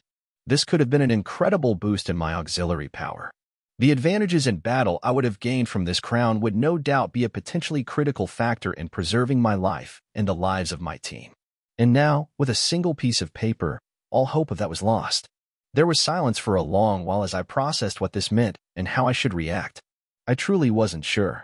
Should I rage against this? Should I just laugh and declare war? I set down the paper and stood from my seat, walking out of the shed without a word. My feet took me to the administrative offices of the Magisterium. I pushed open a door smoothly, the only sounds in the main hall the even tapping of my heels and the soft click of the door behind me. I walked past various doors, plaques by their frames denoting the positions of their occupants. Most sat empty. 2 flights of stairs later, I walked down a lushly carpeted hall, my footsteps muffled by the thick fabric. The plaques on the wall all seemed to point me to one spot: President Carrion's office. The desk right in front was empty, the secretary that would have stopped me gone on vacation. I nearly threw the door open. Carrion stared back at me, a smile creeping onto his face. "Oh, John. You've returned." A towering window silhouetted him against the magic tower in the distance, his outline practically glowing in what seemed a cruel mockery of my suppressed anger. I walked up casually enough, unknown strength keeping me from just leaping at him, and stood squarely before his desk with a placid face. "I want the corpse of the Cyclops scout I killed." Given your mood, you visited the puppet master first, who should have given you my response. I don't believe there's much more to say, oh dash. Fuck the loss. I cursed plainly, without a single change in attitude. You don't care about them. You're prideful as thinks you're some kind of king. Skip the bullshit. One of your students wants the trophy of his kill. You'd think a reward is in order for the first record of its kind. I thought we were skipping the bullshit. Carrion shot back, rising from his seat and meeting me at eye level. His aura fanned out as he did, a sense of dread permeating my pores. But I felt so detached from my own self that I didn't even react to it.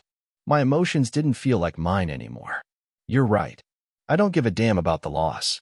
Except when they give me every right to tell you to fuck off. You're not getting that corpse. And you're not getting a crown out of it.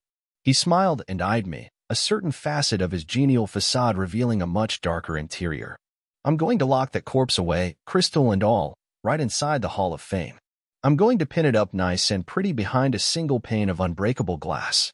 Everyone will be able to see it and know you were the one who killed it. They'll sing your praises for the next few months. You'll become an idol for the younger generations. And yet, you'll always know that the corpse behind that glass could have bestowed you greater power. It will forever be a reminder of what could have been. So please, indulge in your hatred and rage. I want to see your frustration and indignation. It's the least you can do for attempting to undermine me in my own mansion. Even though something like this is a small matter I shouldn't mind, even though you're a bug not worth paying attention to, I've decided to do so as I was bored. What better way to entertain myself than to see a worm like you squirm around when he was denied the little scraps of food he caught? A harsh laugh came from his throat as he walked an arc in front of me. My vision turned spotty.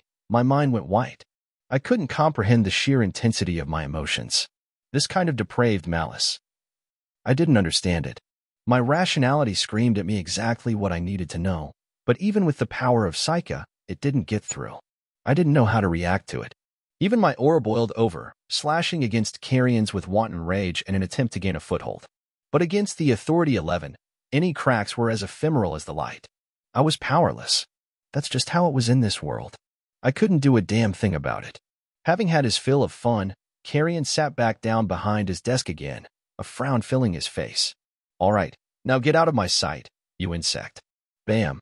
He flicked his hand, a wave of vigor throwing my body across the office. I rolled limply when I hit the floor, only stopping when I crashed into the door. It felt like my entire body had been battered by a sledgehammer, blood leaking from my nose and mouth. With nothing more than a thought, I suffered debilitating injuries. That was the physical manifestation of such a difference in power. I pulled myself off the floor with any scraps of energy left in my body, too exhausted to even offer one last sign of defiance by slamming the door. I needed to retreat and regroup.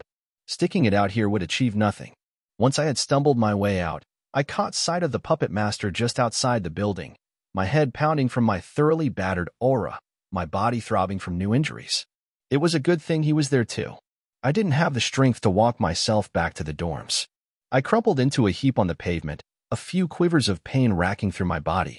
The last thing I saw before darkness took my vision was the puppet master looming over me, mouth open with unheard words.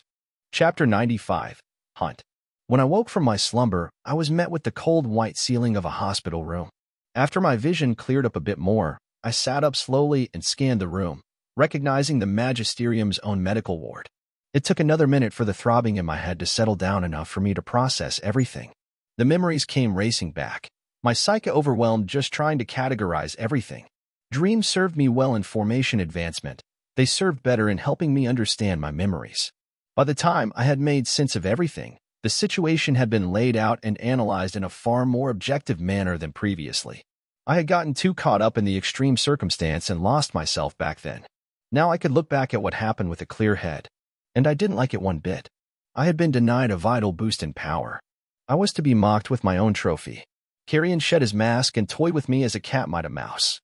We were now assuredly mortal enemies. It was almost odd how that worked.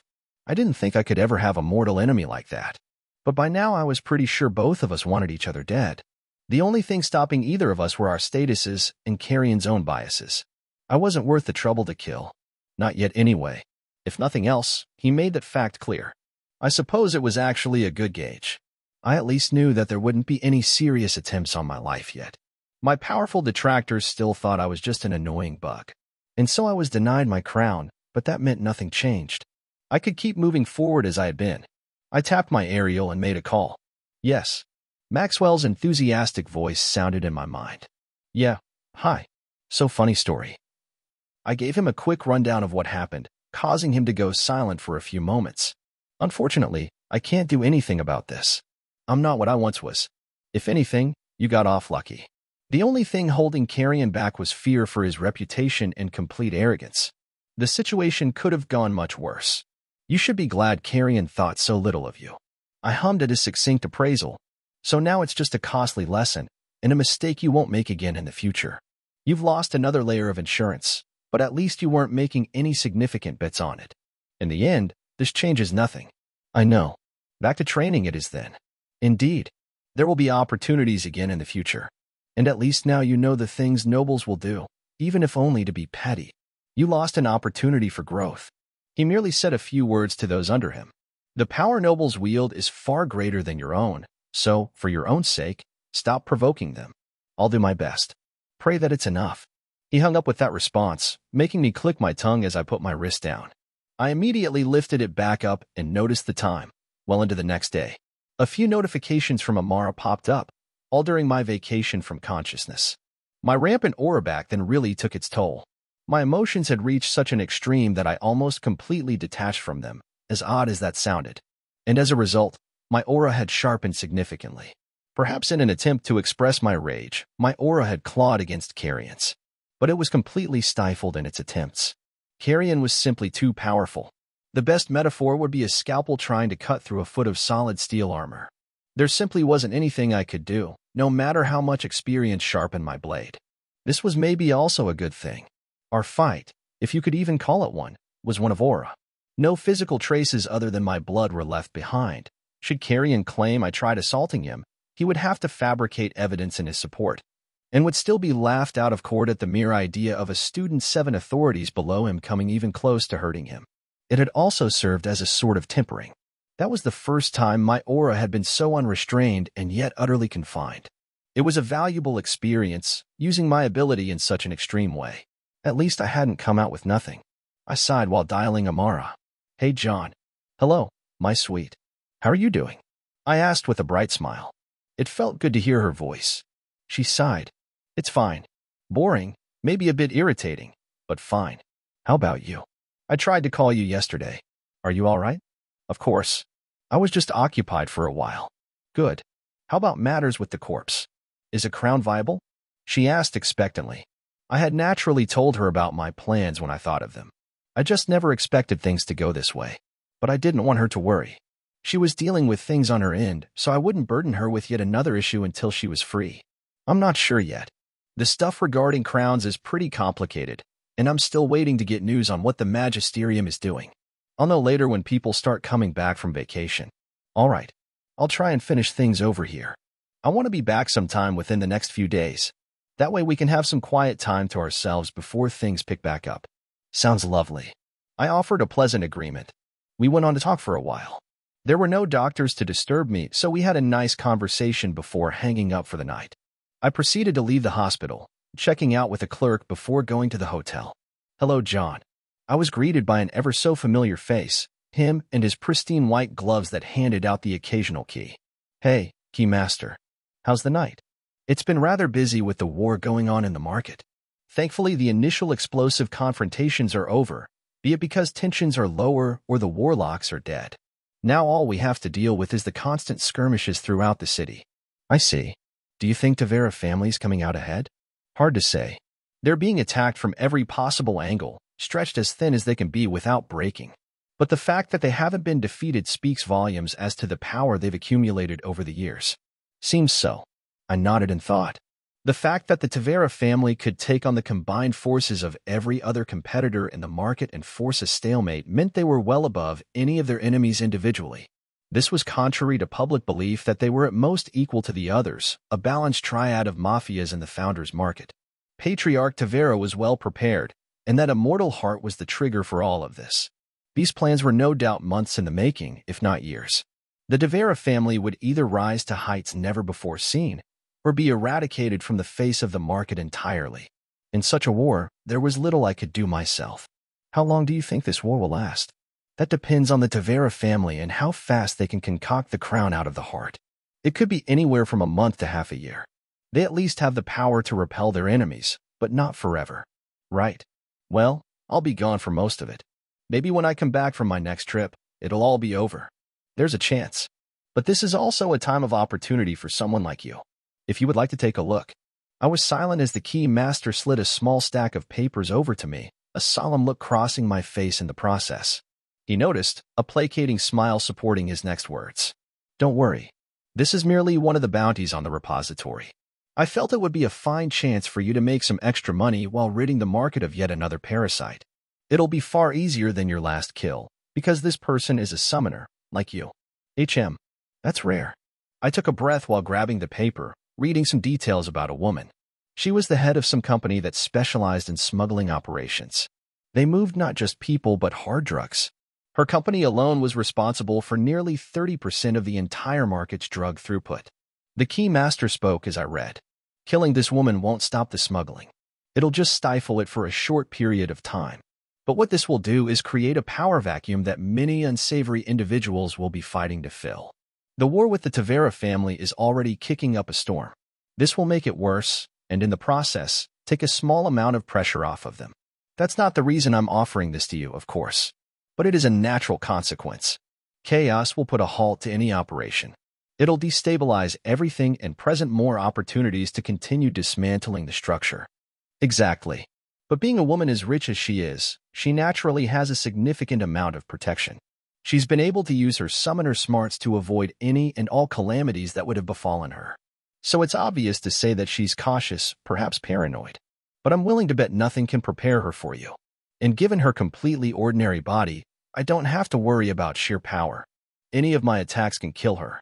But she no doubt has protection against that, like armor or some magical stuff. I muttered, seeing the few pictures of her with various pieces of gear on. She really did look paranoid. She probably didn't do anything beyond the walls of her own home if she didn't have to, and when she did, she only went out with the best magical protective measures. How was I supposed to pierce that? It was safe to say that nothing I had could pierce defenses bought with money like hers. And the key master confirmed my guess. Indeed, she has a long list of protective items from the clothes she wears to some amulets. However, one thing has to be noted about the amulets. They are magical defensive systems that react to anything it can detect. But even the best of those aren't invulnerable. Do they react specifically to magic? Any magic that comes within a certain proximity of her is automatically defended against. And anything that would physically harm her is likewise defended against with a shield. But nothing is instantaneous. A projectile fast enough might be able to pierce the veil. I perked up an understanding, causing the key master to give me a small grin. Are you willing to take that bet? You must know the consequences of failure. You already have a rather massive target on your back. Exactly. The target is already there. They're gonna hate me anyway. May as well make them bleed for it. Besides, I recently got a whiff of a new toy to play with. I took the papers and started walking out of the hotel. Any details about her that I needed to know were on it. The key master waved. Enjoy your hunt, John. Always, key master. I didn't immediately go try and find my new target. I needed to study the information I was given and also take care of one piece of business. I hadn't been idle in my training while on vacation. I still cultivated my authority every night and scouted my dimension for interesting things. Most of the time, it felt like I was sending a drone out into an empty void. But recently, I had picked up on a new lead. There were two guides that I used for searching the dimension. The first was my psyche that I could use for brute-forcing wide area searches using pulses of power. The second was a more recently discovered method, and that was using my aura to feel around for spirits. It was with my aura that I was able to point myself in the direction of a new spirit. It didn't feel like anything significantly more powerful. It carried a signature similar to the Springfield, but it felt different, which meant it was modified. I decided to check it out before moving forward. I had a feeling it would be useful, so I lounged in my hotel room for a while, sending out my psyche drone over to find the new gun. It took a while, but after going deeper into the endless darkness, I was able to find it. It was definitely a Springfield, but two new attachments were immediately familiar. First was the scope. Second was the barrel extension, one I recognized rather quickly. I didn't hesitate to go up to it and commune with it, and the first thing I received was an influx of memories. Major, what's this thingy? It's something made by Maxim, or whatever the company name is. It's called a silencer. Don't take it off or fuck with it. There's only 20 of these here, and I barely got the letter allowing me to access them. What does it do? I asked while lifting the rifle, examining the smooth barrel and strange cylinder on its tip. There were some ridges along the center portion of its body, but otherwise it merely looked like a long, skinny canister. It didn't look particularly special, but I had never seen anything like it. At the very least, the rifle already had a telescopic sight. They were definitely more useful than ladder sights for targets at a distance, at least in my own experience. The Major issued a few more out to my buddies before addressing us. It's a silencer, so it silences the gun. Reports show that it reduces sound at the muzzle by a third. It does nothing to prevent the crackdown range, but it almost entirely eliminates muzzle flash, so I'm fitting you guys with them. We'll be doing plenty of night operations soon, and these will hopefully be of great help. Where does the bayonet go? Nowhere. These can't fit them with the silencer there. But we won't be fixing bayonets anytime soon, so get used to it. After passing out all 20 rifles fitted with scopes and silencers, the Major ordered us off. That night, we were back out in the field, flanking hostile operations, establishing new trench lines under the cover of night. In the darkness, a muzzle flash easily exposed your position. Combined with the sound, it was almost impossible to keep your position hidden. But with these, it almost became easy. A bullet sang through the night, planting itself solidly into the forehead of a man barely visible in the dust and dying light. A few moments of silence reigned, then the camp burst into life. Alarms wailed for alerted ears and lanterns flashed to life in the darkness. Some of those lanterns were put out almost as quickly as they turned on. But one wasn't, and it revealed a few men inside a small pit a bit farther away. I shifted my sights onto a highlighted silhouette, the light a consequence of negligence or a futile attempt at gathering more information. The supersonic whiplash of the bullet sounded right after I fired, right as the man's figure crumpled out of sight. I had yet to be accurately located, but suppressive fire started plinking my way. I was still green. They hadn't a damn clue where I was. Besides, I wasn't the only one. Another shot rang out from my left, and the gunner slumped back before his loader even had another belt of ammo in his hands. A third shot left the MG nest filled with naught but bodies. My partner next to me snickered. Come on, keep going. Can't let them beat you. Keep your trap shut and find me a target. 1 o'clock. There's a runner. I fired again, cutting him off mid-stride. I let out a low whistle after that shot, impressed that I even hit a moving target that distance. A spotlight suddenly flared, briefly washing out my vision and turning night into day. I remained perfectly still, letting what may well be a beam of light with deathly powers itself illuminate my motionless body, not even twitching as a bug meandered across my arm. It swept past us and back. The thumping in my chest grew louder. The beam slowed down near me, almost touching my leg, when a report rang out again in the night. The almost musical sound of shattering glass reached my ears, and, more importantly, the light at my feet vanished. Another shot, another kill. Bullets continued to rain down on the outpost as enemies scrambled to find their killers. But they couldn't. There was no muzzle flash, only the cracking sounds of each bullet as it took another life. There were too many soldiers to possibly kill even a majority of them with our small fire team. The enemy had also started sending squads up the hill we were on to hunt us down. While we could sometimes cut them down, and distance was definitely our friend, there were so many other targets we needed to focus on. It didn't matter if they were picked off while ascending, they needed to find us. They couldn't have snipers pelting them all night. However, right as I decided it was time to leave, my spotter spoke. Hey, that's a general. He's got a gold bar. Where? In that car approaching from the northwest. I slung my sights in on the location, and sure enough, I found the general riding shotgun. There was a golden badge on his right shoulder, one with 2 golden bars stacked on top of each other. I didn't know what rank it specifically was, but it was a general, and that made him a high-value target. Knowing that, I disregarded everything else and took a deep breath.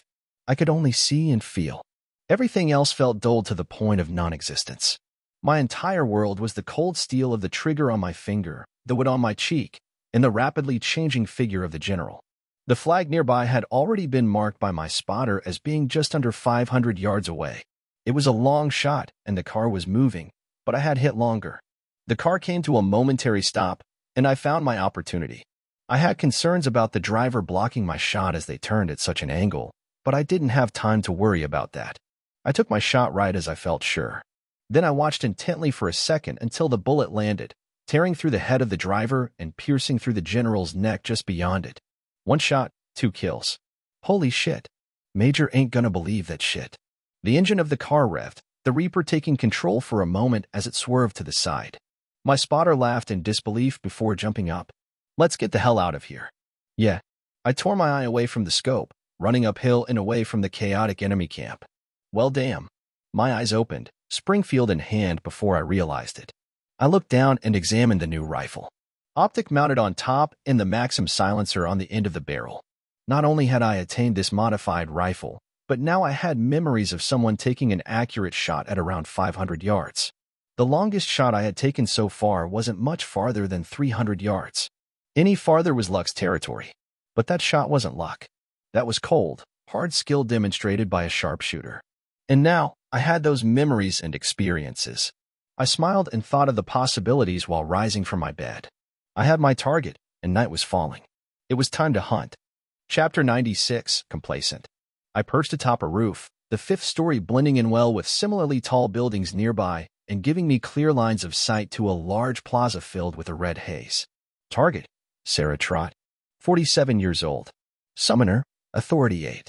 She only made herself visible in 2 areas, the Red Light District and the Founders Market, and another city outside the capital. The war had brought her back in town, the chaos providing enough opportunity to warrant her personal attention over the last few days. According to some eyewitness reports, probably the ones that confirmed her location to begin with, years of living as a higher authority and under defensive measures made her a bit more complacent than during her initial rise to power. She was no longer as paranoid. Assassins and bounty hunters looking for her head either met grisly fates at the hands of her bodyguards or couldn't even scratch her countless layers of defense she always wore. All that concerned me was her recent resurgence in regular, predictable activity. Now would be as good a time as any to make a move. The plaza itself was around 300 yards away. It was nearly impossible to miss. A rather demonic red glow spilled through the surrounding streets and into the air, almost like a literal pit of fire and brimstone. That plaza was where Sarah had appeared 6 times in the past week. She always worked in the dark, so I just needed to stalk the place at night. However, picking her out among the crowds would be a difficult task.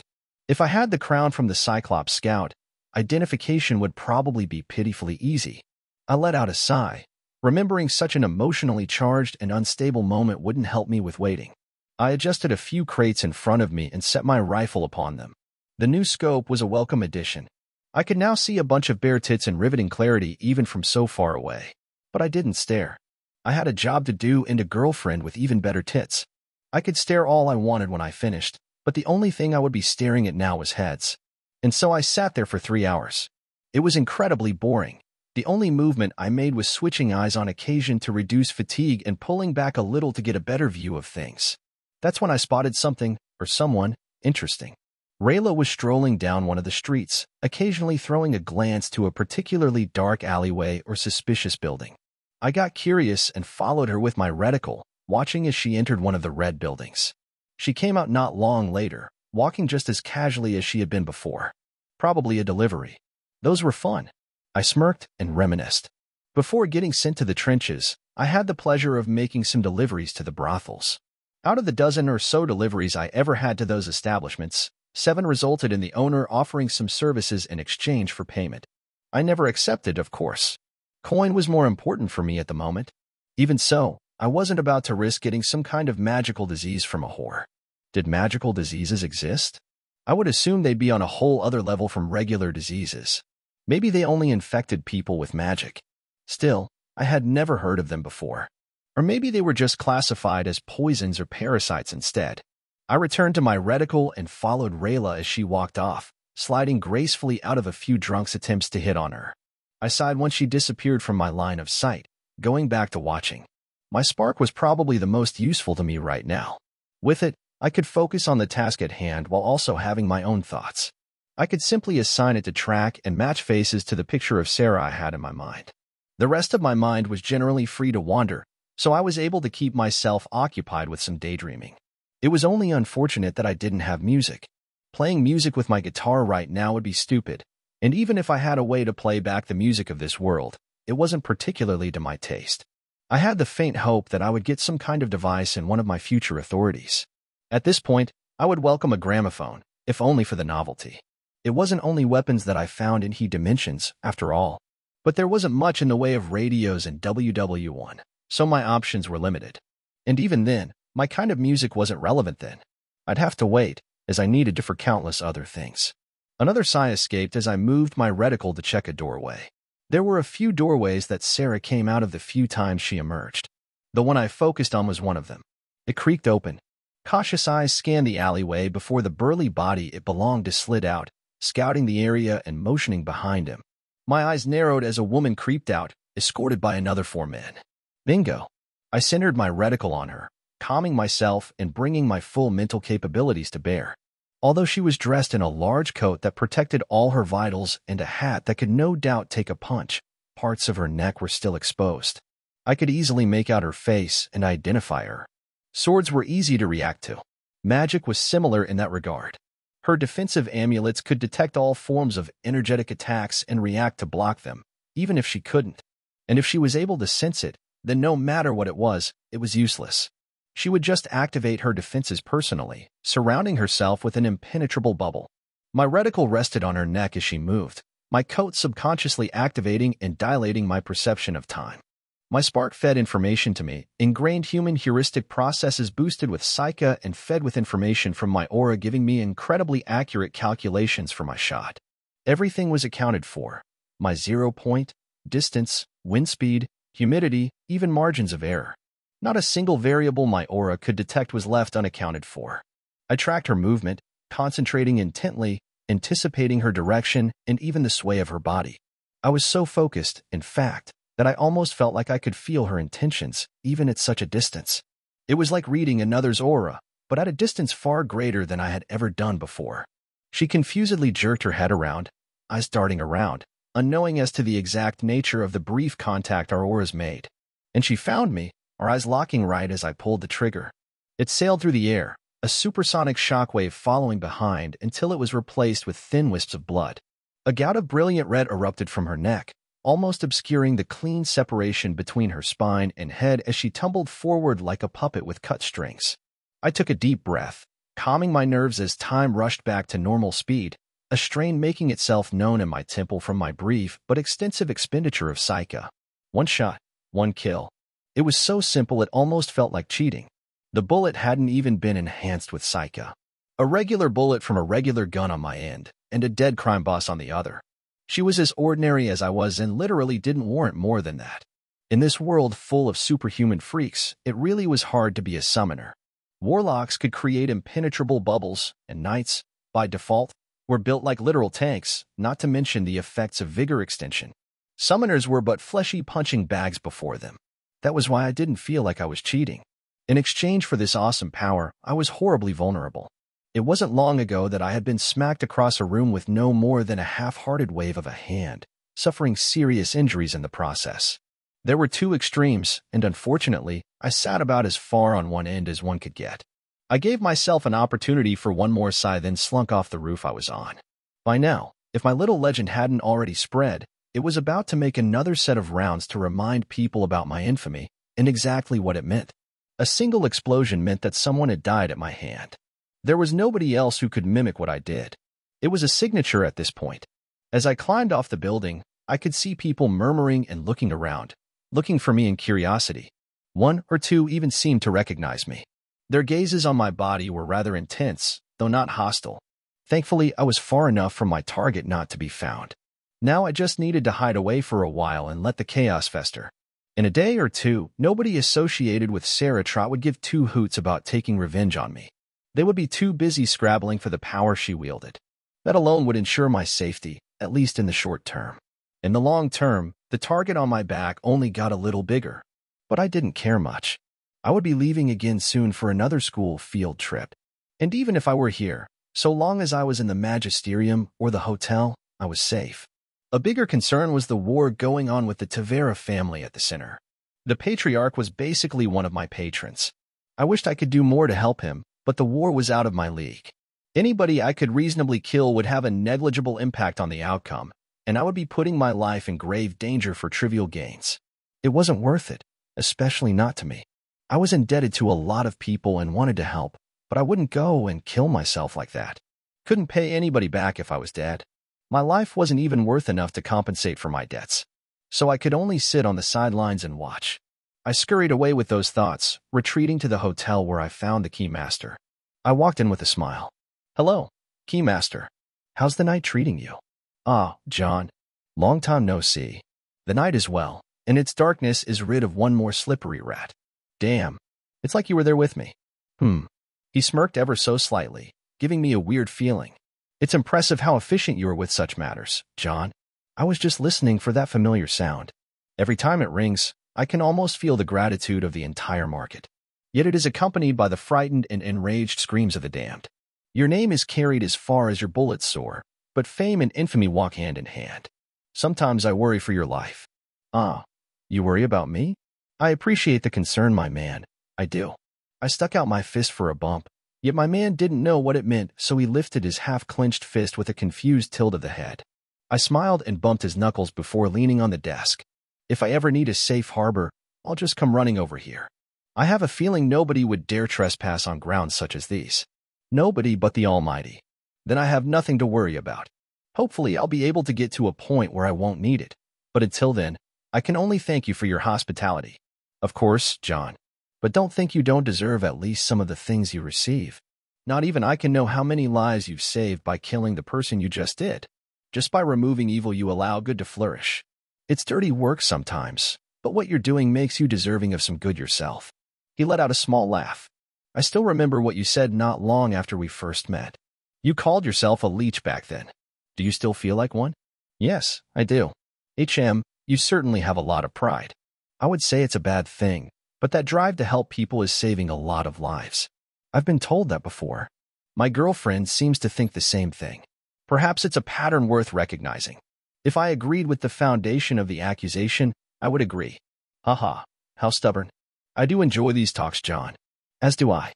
I smiled as he stuck out his hand, shaking it. "I can tell you're tired. To be sure to rest well. May we talk again soon?" "I will. Have a good night, Keymaster." "Always." With that goodbye, I retreated to my room for the night. It wasn't long until sunrise, but since I was still in vacation mode, I decided I could sleep in as much as I wanted. Chapter 97, Cosmic Scale. A few days passed, but the turbulence in the market only grew by the hour. My name was making ripples in the market, and Libidus even sent me a message that all my coworkers had been talking about it. My bounty even rose to 170,000 coin, a numerical reflection of my infamy. Thankfully, everyone in the market was distracted.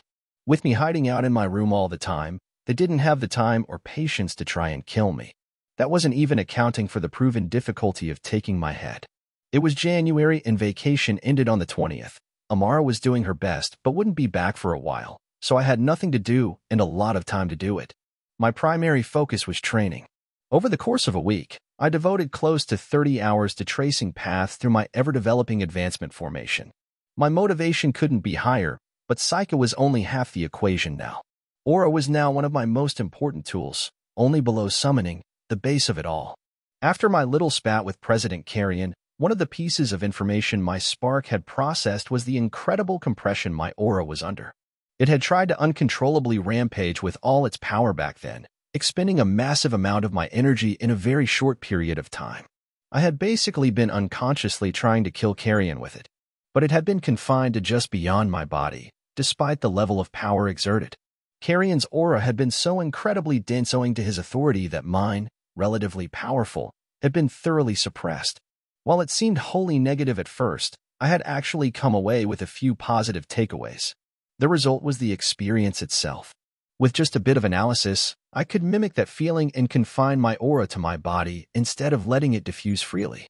It was quite uncomfortable at first, as it had been when Carrion did it. Back then, I felt like I had been blind. Perhaps my spotty vision and blank head had been, in part, caused by the suppression rather than my rampant emotions. And that blindness was crucial to concealing my aura. Contrary to the physical eye, blindness in my mystical eye meant invisibility to the aura of others as well. Of course, that was a rather oversimplified way of putting it. Plex was testament to just how much more was beyond me, but, without a doubt, this new ability of mine was invaluable. The only other benefit that could come close in value was how refined my aura became, specifically in its form. Another aspect of my aura that had changed was its weight. Having been squeezed into a little box, it now spread significantly less even when I wasn't actively trying to hide it. It was sharper, more consolidated, denser. By default, it still took the form of a cloud or mist, but with a noticeable increase in power. I didn't know exactly how much. It had doubled at least, perhaps even more.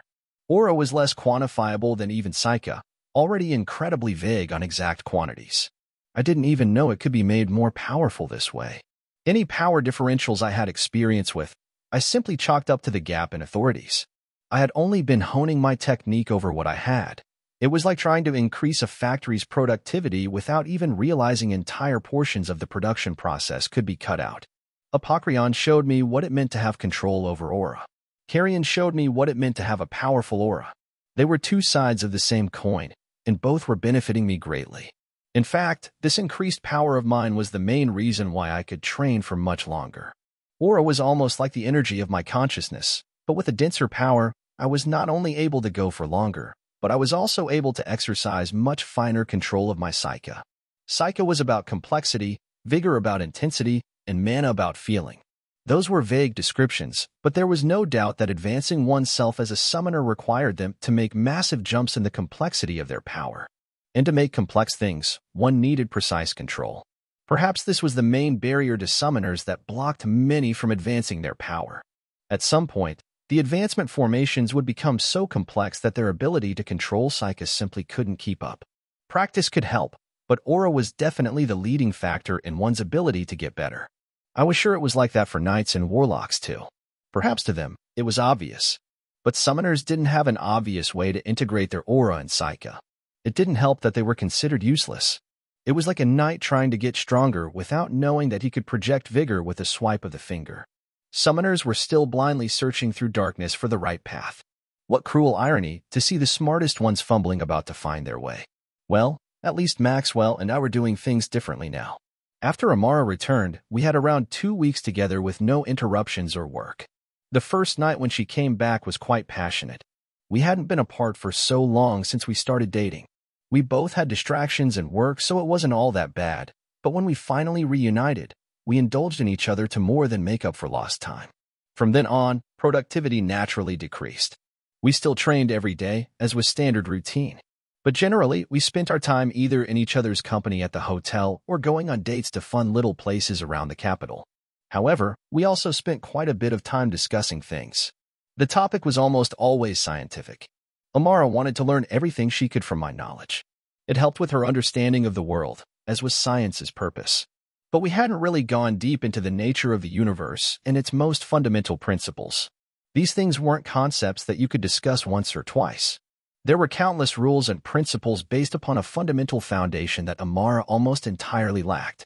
She wasn't to blame, of course, but it meant that she had less of a quantifiable understanding of the world around her than even children did on Earth. And so I had to start with her from the very beginning, which involved me diving into some deep topics that could have exposed my otherworldly nature. The things I knew came from a very different place, and they were explained as such. I constantly had to reiterate to her that magic had no hand in anything I talked about. It was difficult for her to detach such an intrinsic part of her life from her understanding, and that was only to grasp some basic scientific concepts. I couldn't even fathom having to explain something like electrical engineering to her. Not that it made it unfun. She genuinely had endless curiosity, and I was eager to tell her everything I knew. It made our discussions interesting, and it was especially exciting for both of us when certain things clicked for her. Amara was definitely smart, and I was glad that she was able to adapt her mindset enough to soak the knowledge up. Those two things would no doubt aid her in the future as she realized her talent. Our 2 weeks together were spent like that. Nothing but fun dates, romance, and intellectual discussions. And so the last day of our vacation arrived. You say the air around us can become liquid? Yes. The atmosphere around us is composed of a bunch of different elements. And there are how many states of matter? 4. Solid, liquid, gas, and plasma. Right. And most elements can go between all those states, even if it's difficult to make them. With extreme temperatures, like extreme cold, you can even make air into a liquid. Why does a gas become a liquid? Because the energy of the atoms is reduced enough for it to condensate. Cool it below its melting point, and it will become a solid. Yes, that's all you need to really know, but there are some special cases. The melting and boiling points for elements are obviously different. It's why the air is naturally air while water is naturally water. The planet rests at a constant range of temperatures. If the whole world became significantly hotter, water would evaporate and most life would die. Similarly, if temperatures drop significantly, water would freeze and throw us into an ice age. But because air remains a gas at this temperature, we're allowed to exist. However, there are a few elements that are nearly impossible to turn into solids. What gases are those? Helium, for one. Hydrogen, too. Not sure about nitrogen, but oxygen can technically become a solid. Amara looked down, reading through the periodic table of elements I had drawn up for her. That high school studying was starting to pay off. That paper was only one of many pages that I had left doodles on. I mainly drew things out for her so she could visualize what I was talking about. It was how many people learned, because sometimes worded descriptions weren't enough. She had a whole booklet of these pages by now.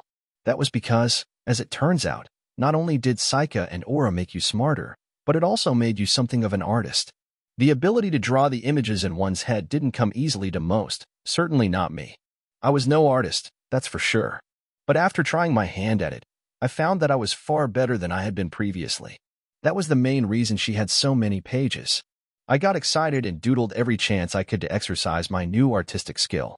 The only thing that reduced my image quality was control over my own hand, but with practice and enough time, that would be rectified. Amara sighed, leaning back and processing the knowledge I gave her. You're really turning my worldview upside down. Well, I suppose I understand that. Everything I'm telling you is normal for me. It's no different from how you see magic. You simply understand it without thinking. That's what science is for me. Right. You didn't have magic where you were from. No, I didn't. So when I encountered magic, my worldview was flipped, just like yours is now. Even then, what I'm teaching you is only the tip of the iceberg. There's so much more out there. I get chills just thinking about it, but you won't understand any of it unless I lay the groundwork for you. Like what? Give me a hint. Well, all right. Let's see. I compiled my thoughts before speaking. The sun in the sky. Yeah? You told me it's a big ball of fire really far away. It is. But that fire isn't actually fire. You see, when atoms get crushed together hard enough, they fuse into one being. That fusion releases a ton of energy, and you know how many atoms are in a small space. That many atoms all fusing together constantly in such a small space would release a huge amount of energy. Yeah, it would. All right. Well, imagine an entire world, like the one we're on. And imagine if it were all made up of atoms that were all fusing together constantly. It would be a ball of fire that releases an ungodly amount of energy. Yeah. And now, imagine 1,000,000 worlds worth of atoms, all fusing together and releasing energy. Amara went silent, attempting to comprehend what I was telling her. Once she nodded slightly, I continued. That's the sun that you see in the sky. A massive ball capable of containing 1,000,000 worlds, and one that does nothing but explode and release light and heat. That heat is what warms this world. It's the sole reason we exist. That's what a star is. And that's just one. Come here. I suddenly grabbed Amara's hand, pulling her to the huge wall of glass that gave us a beautiful view of the city. But I didn't care about the city. I pointed up at the sky. With no light pollution, one could see the stars in the night sky, so bright and clear. You see all those little dots of light? Those are stars and galaxies. And what we see is only a fraction of what exists. Imagine every inch of darkness in that sky containing billions, no, trillions of stars. Many of them are far more massive than the sun we see, thousands if not millions of times bigger. There are literally countless stars. And there are countless worlds, countless moons around those worlds just like our own. All of them are so far away that even given millions of years of flight, we could never reach it. The closest star is no less than trillions of miles away. It's a scale that humans literally cannot comprehend. I let out a breath, staring up at the sky, almost entirely forgetting about Amara and my small moment of existential enamor. But I had thought about these things no small amount of times before, so I was able to pull myself away and look down at my girlfriend. She was still staring, silently grasping the enormity of the universe. Even in numbers, it was difficult to comprehend the cosmic perspective, but after 2 weeks of scientific discussion, she was beginning to understand, just enough to abstractly realize its scale. She was like that for almost a minute before she looked down, spaced out. It's difficult to understand. You kind of lost me with the big numbers, but I feel like I get just how enormous stars are. Hey, that's good enough. With more time, you'll start to understand more. I have a question, though. How did you, or your people, figure this stuff out? Like the stuff that happens inside of a star to produce the light? It's so far away, and nobody could ever step foot on it. How did they figure it out? She asked curiously, finally zoning in and looking at me. I rubbed my chin with a smile. Well, you see, it was one of the greatest minds to ever live who paved the way for truly understanding how a star works. Many people tried to propose different theories on how it worked. Some thought it was a massive ball of liquid like lava that was just slowly releasing heat. But one man, named Albert Einstein, came out with perhaps the most important, or at least the most iconic, mathematical model to exist in science. I grabbed a sheet of paper and wrote out the mass energy equivalence. E equals mc squared. Short and simple, but those 5 characters were monumental in the history of science. Energy equals mass multiplied by the speed of light squared. This laid the groundwork for understanding that the sun has so much material that its own gravity crushes the atoms in its core to the point of fusion. The very same force that pulls us to the ground when we jump also causes the sun's core to explode with limitless power. This forms a cycle known as the proton-proton chain, also called the PP chain. Hey, PP chain. She chuckled a bit, as did I after having intentionally dropped that pun. I'm glad that you're as mature as I am. Anyway, you don't have to see something personally in order to find out how it works. It took a long time, but we advanced science so much that we could explain things that we couldn't even see. And we verify its truth with math, which is basically a language in and of itself. I see. She went silent again, taking a few seconds before muttering. I guess I really am the lucky one. I have you to give me knowledge that nobody else in the kingdom knows.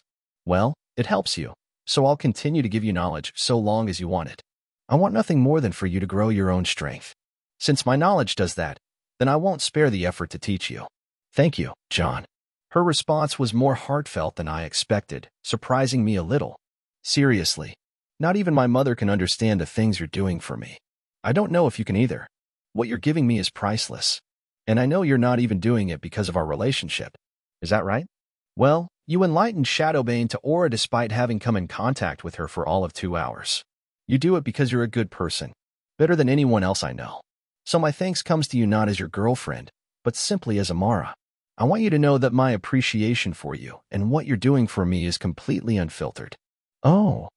I looked at her, taking a mental step back and reevaluating her. Not as my girlfriend, but simply as a person, as Amara Teleria. I turned and faced her, almost erasing my love for her and viewing her in a completely platonic manner. And I nodded. You're welcome. I'm glad this is able to assist you so much. Wow. Your demeanor just flipped on its head. Amara recoiled a bit, looking at me weirdly for a few seconds before leaning in and nudging me with her shoulder. All right, back to boyfriend-girlfriend mode. Roger, Roger. I smiled, my love for her crashing back through my mind in full force. We both instinctively leaned in and kissed, looking into each other's eyes before she mumbled. I love you. Thank you for everything you're giving me. I wish I could give you something just as valuable in return. Well, since you see it that way, I guess you're in my debt. I'll have to cash in on that in the future. Yeah? What do you want? How much should I prepare to give to you? She asked temptingly, causing me to grin as my hands snaked around her waist. I think I'll have to start with your hand. Okay. And then? Then your body. I'm not sure if I should be excited or nervous. Anything else? And then your life. I spoke while leaning down and kissing her neck. I'll need help raising the kids, after all. How many? I don't know. Stronger authorities make it more difficult, so I think we'll just have to keep going and going and going until one of us gives first. I smiled while kissing her neck repeatedly, causing her to shiver. Hearing my last words, her deep red face tried its best to give me a confident smirk. I think I'll win that. Oh? Hey, honey, please. I laughed a bit, giving her cheek a quick squeeze before we dove into another hug. Chapter 98, Warmth. You've seen the new rankings? Go to the Hall of Fame, new display. Authority 7 Cyclops. Cooper. A common, I think he heard us. Placed straight into 4th year. Freaking cold summoner. Got suspended, the president. With the Delirious. A bounty. Shit. They're everywhere. I instantly snapped to him when he walked out into the hallway, a hushed whisper permeating through the crowd. The Magisterium campus had come back to life after winter break, Students bundled in thick clothes clustering in groups across the open campus. But only one thing seemed to be on their minds: John. He clicked his tongue and went on his way, arriving at a doorway where Amara was waiting. The two linked up, glancing around them. "You sure are popular now." "I know. If I kissed you now, it would really catch some attention." Let's control ourselves, please." Her face flushed scarlet, not all from the cold, as she took his arm. It was a bit embarrassing to walk around with so many eyes on them. They were basically broadcasting their relationship. She normally didn't mind the attention on John much. No matter what she did, he would somehow attract more. She just preferred subtlety, especially right now. They were having enough issues as it was, and this definitely wouldn't help. Not that they could do much about it other than hide away in their rooms. But necessity called, and they needed to go to plenty of places. The first being the ranking steal. They made their way to the leaderboard, having yet to confirm John's new ranking. Killing an Authority 7 had been achieved before, but it had been so long ago and nobody knew how many points it would bestow. The last time he checked his rank, he had been rank 11 with around 500 points to his name. That had increased with each trip, rising into the thousands. Now, he looked up near the top. Rank 1, Pontek Goliard, 3,060 points. Rank 2, Fiden Desmus, 2,800 points. Rank 3, John Cooper, 2,780 points. Rank 4, Betsman Verga, 2,550 points. Rank 6, Amara Talaria, 2,420 points. Rank 12, Tana Churon, 1,660 points. The couple saw their new ranks and smiled. "You've officially surpassed me." It was a special circumstance. "It means little." John had a small smile, but when Amara saw it, she didn't sense any amount of happiness. That's when she suddenly remembered something, though it made her confused. "By the way, about that crown you were going to make with the corpse. Did you decide against it?" "No, not really. Having the scout's observation would be a huge indirect buff." "What's a buff?" "A benefit. Anyways, you know how important sight is for acquiring targets at a range." "Yes, I do." "So why are they saying the corpse is in the Hall of Fame?" "Well, let's go see it first." John mumbled with a low voice, Amara walking with him to the hall. It was a grand building spanning the entire west side of the Magisterium. It was quite literally a hall, walkable from end to end. The eternally preserved spoils of war from the Magisterium's founding to current day sprawled across its length.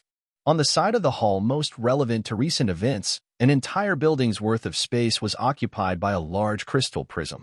"John!" There was a shout as they walked near. John and Amara saw the rest of their squad, Vetsmon, Fiden, and Tana. They smiled and approached, giving greetings. "It's good to see you guys. Have a good vacation?" "Of course. Did you?" "I enjoyed myself." "We both did." I wrapped my arm around Amara's shoulder, squeezing her as she play-fought back. All right.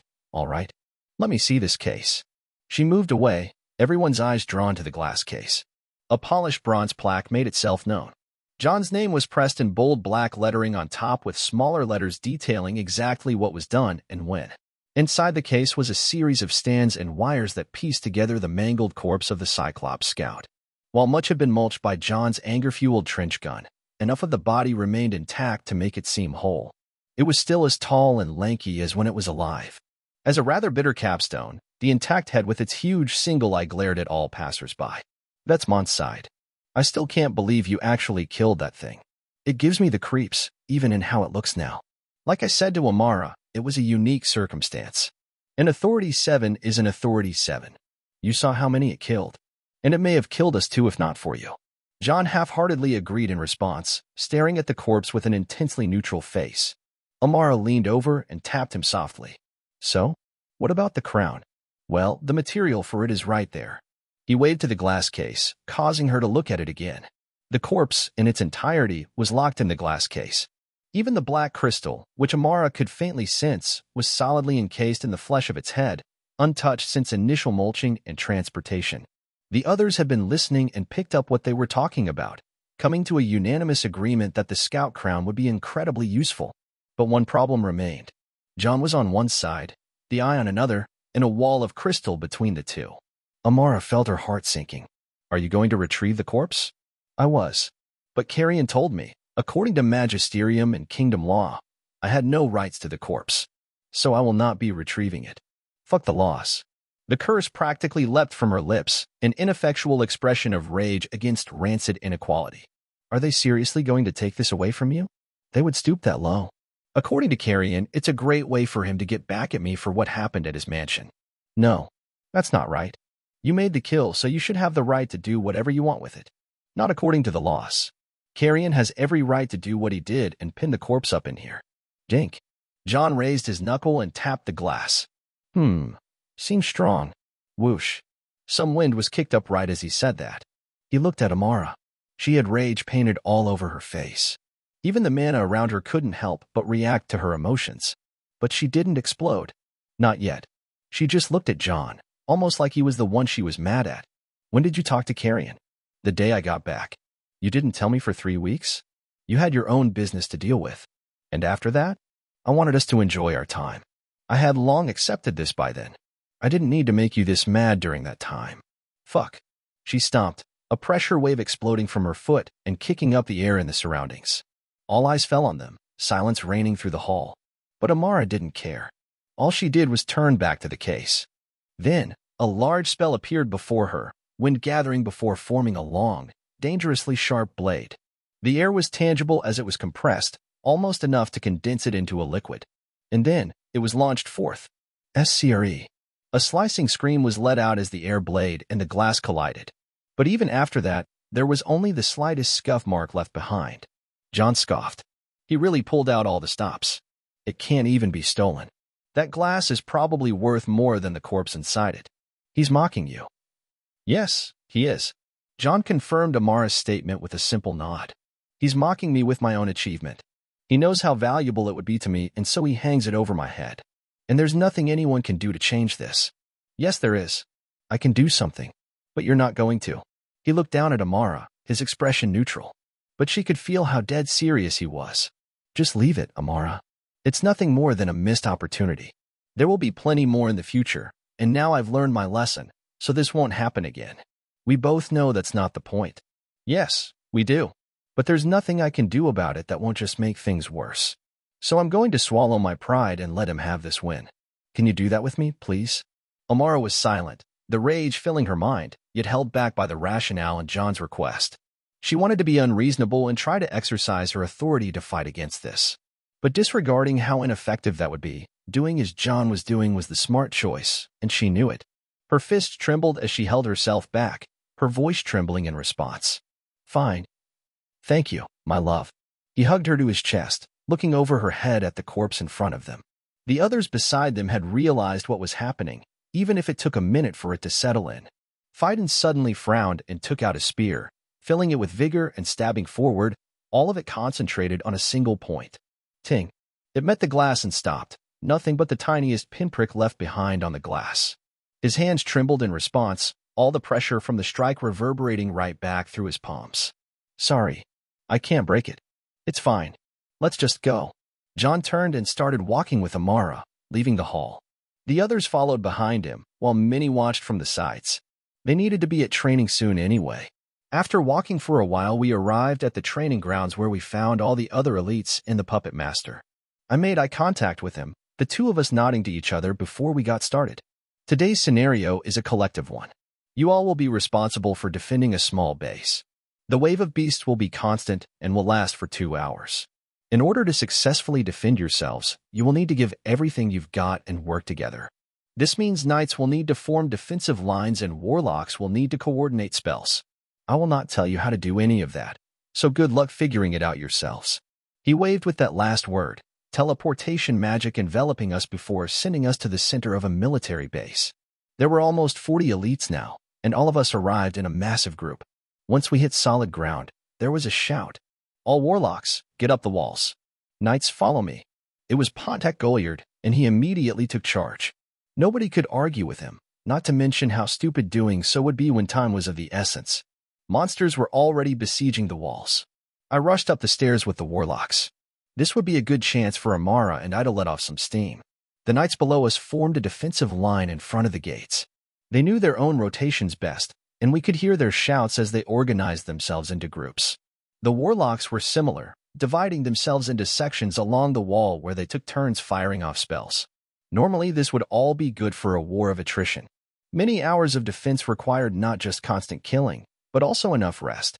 But it was clear that we wouldn't be getting much rest. The monsters we saw were big and plentiful. It would take everything we had in order to defend for 2 hours. That much was certain. Taking out a chair, I equipped my new modified rifle and started shooting. I knew my own pace, so I ignored everything else and simply did what I was good at. Time skip magic. All right, good job.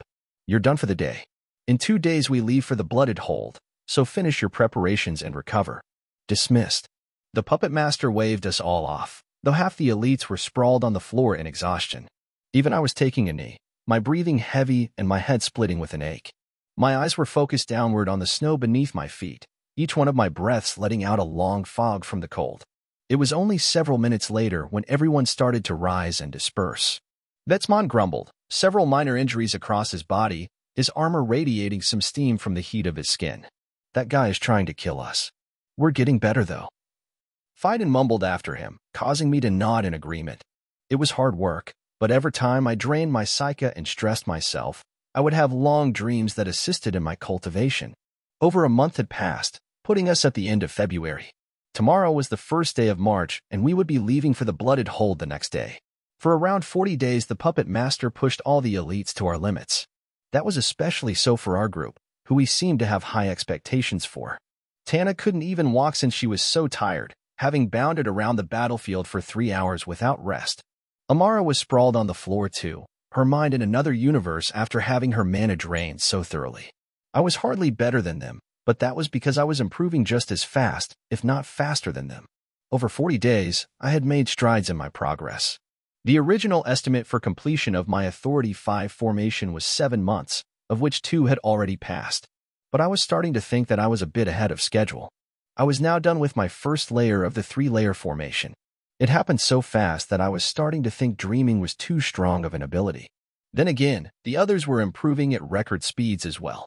Fiden was even faster than before, Vetsmon was around 20% stronger, and Tana had much more stamina.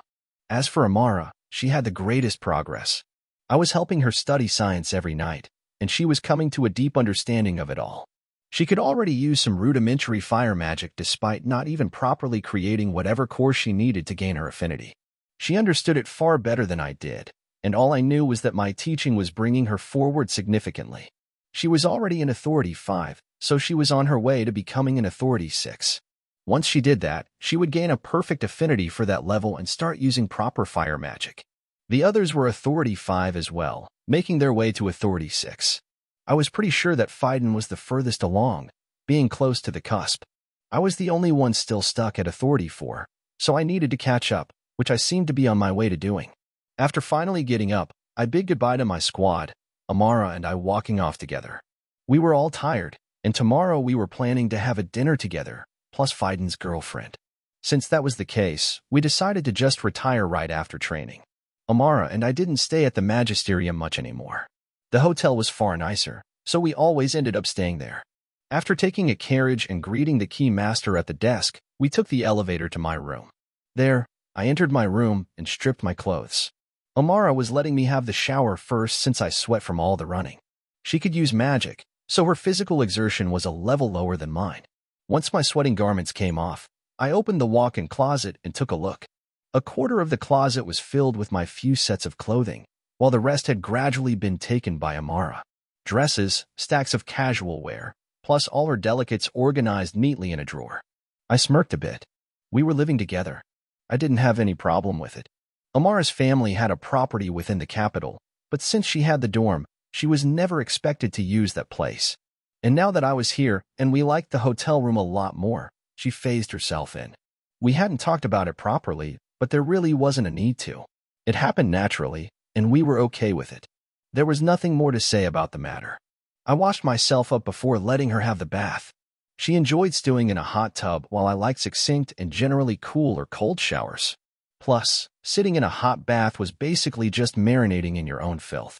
I didn't get it, but she liked it and came out smelling nice, so I didn't care much other than when I occasionally poked fun at her. I took my place on the couch, laying there before passing out for a bit, as I usually did. Unlike vigor or mana, draining psyche directly made one tired.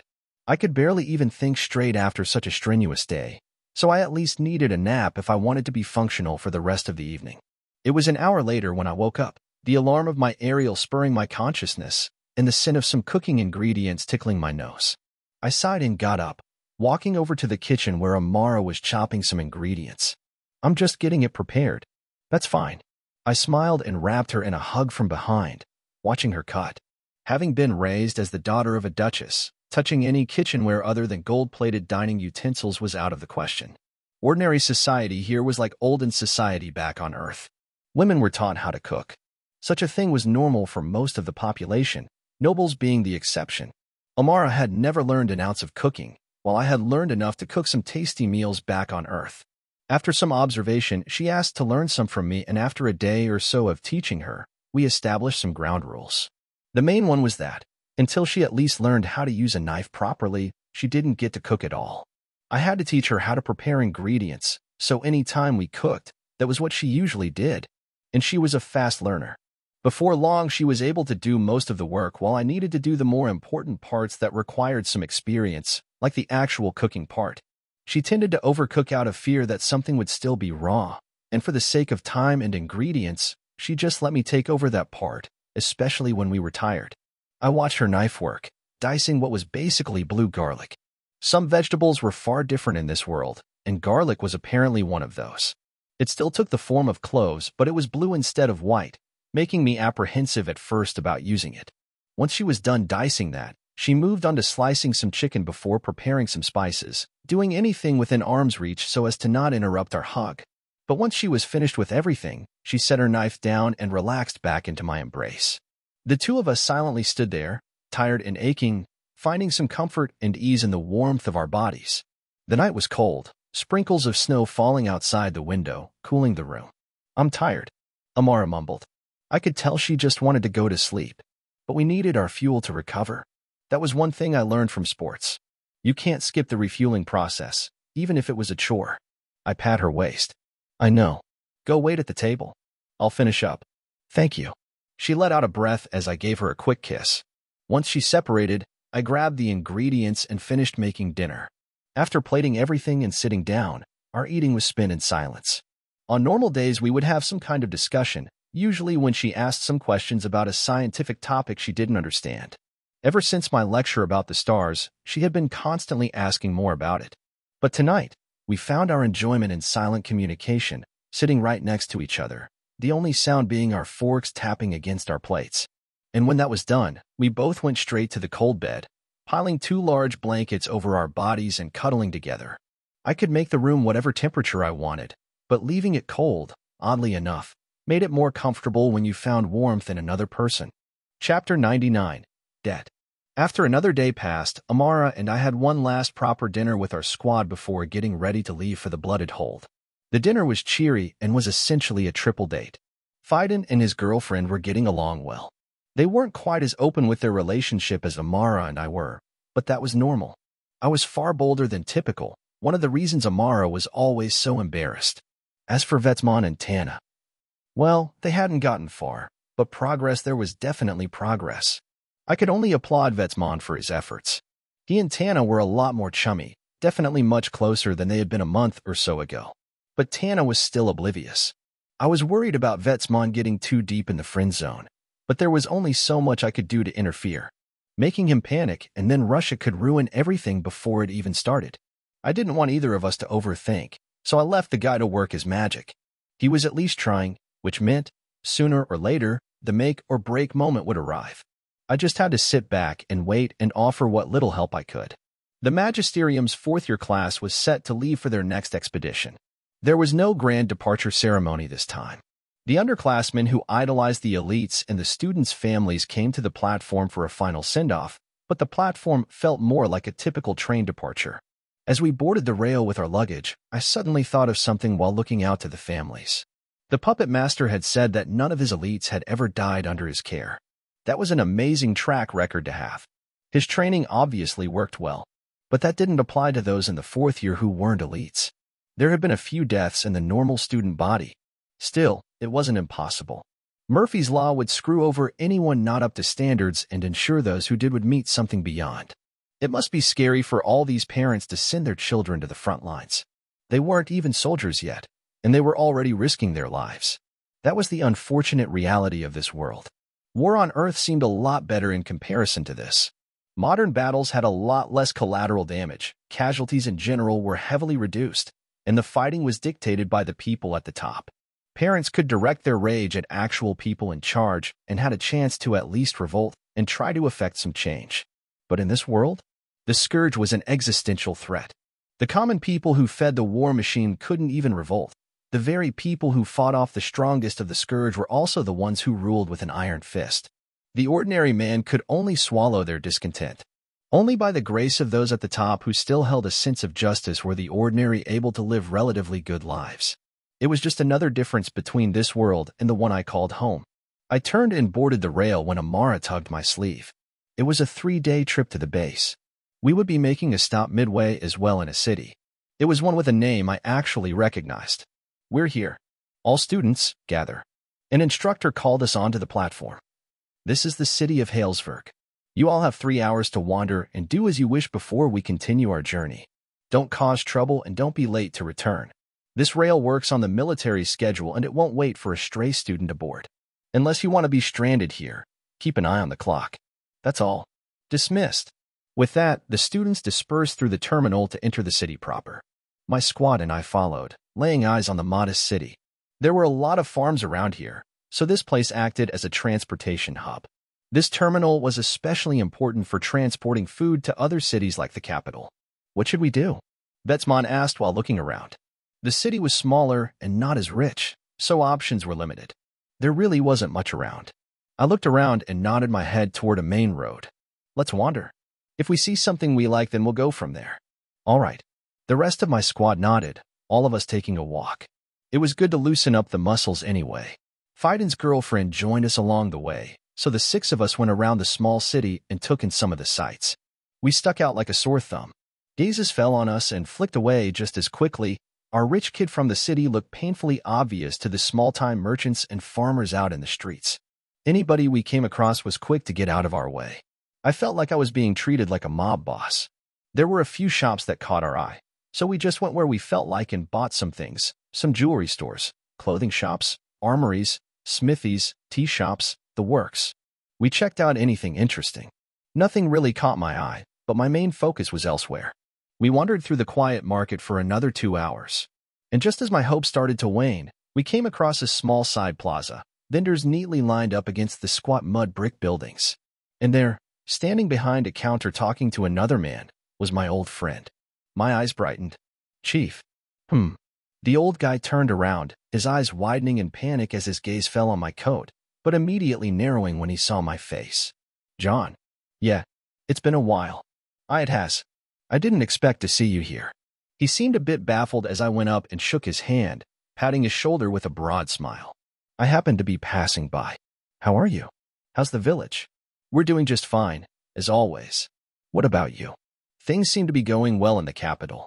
Well, I got into the magisterium, and it's been tough, but I'd say things are working out quite well. I'm an authority for now. Oh my. Congratulations, John. I'm very glad you were able to make your way. He looked shocked at my news, his eyes bulging a bit as he forced out a smile. I could see him glancing at my squad behind me. They were rather confused, and the chief was quite overwhelmed, so I decided it was right time to make introductions. Chief, these are my friends from the magisterium. We're in a squad together. Guys, this is the chief from Humor Village. He helped me get to the capital when I was stranded and had absolutely nothing to my name. I owe quite a lot to him. There's no need to exaggerate so much. It's a pleasure to meet you all. The chief stammered out a greeting, shakily bowing before exchanging handshakes with everyone in turn. He seemed a bit more comfortable after that, almost as if he had confirmed that the squad and I were real. John, you said this is your squad? Are you all going to the front lines? Yes, we are. I was placed in the 4th year, and I managed to get into the elites after that. The elites? You all. He looked around at everyone with quite the reaction. I wasn't sure if he was just surprised or scared. That's when Amara spoke with a small smile. John here managed to fight his way up to elite rank 3. He's the best summoner to ever walk through the magisterium. Summoner. He also managed to kill an Authority 7 Scourge Beast. He's in the Hall of Fame now. S7. With every sentence spoken, the chief's terrified surprise became more evident. I elbowed Amara, who seemed to enjoy exasperating the problem. All right, no need to butter me up so much. Hoo-hoo, all right. Still, I'd like to make a proper introduction. Hello again, Chief. Amara smiled and curtsied toward the chief. My name is Amara Teleria, daughter of Duchess Teleria, rank 6 of the elites, and John's girlfriend. Pleasure to meet one of my boyfriend's patrons. Why, yes.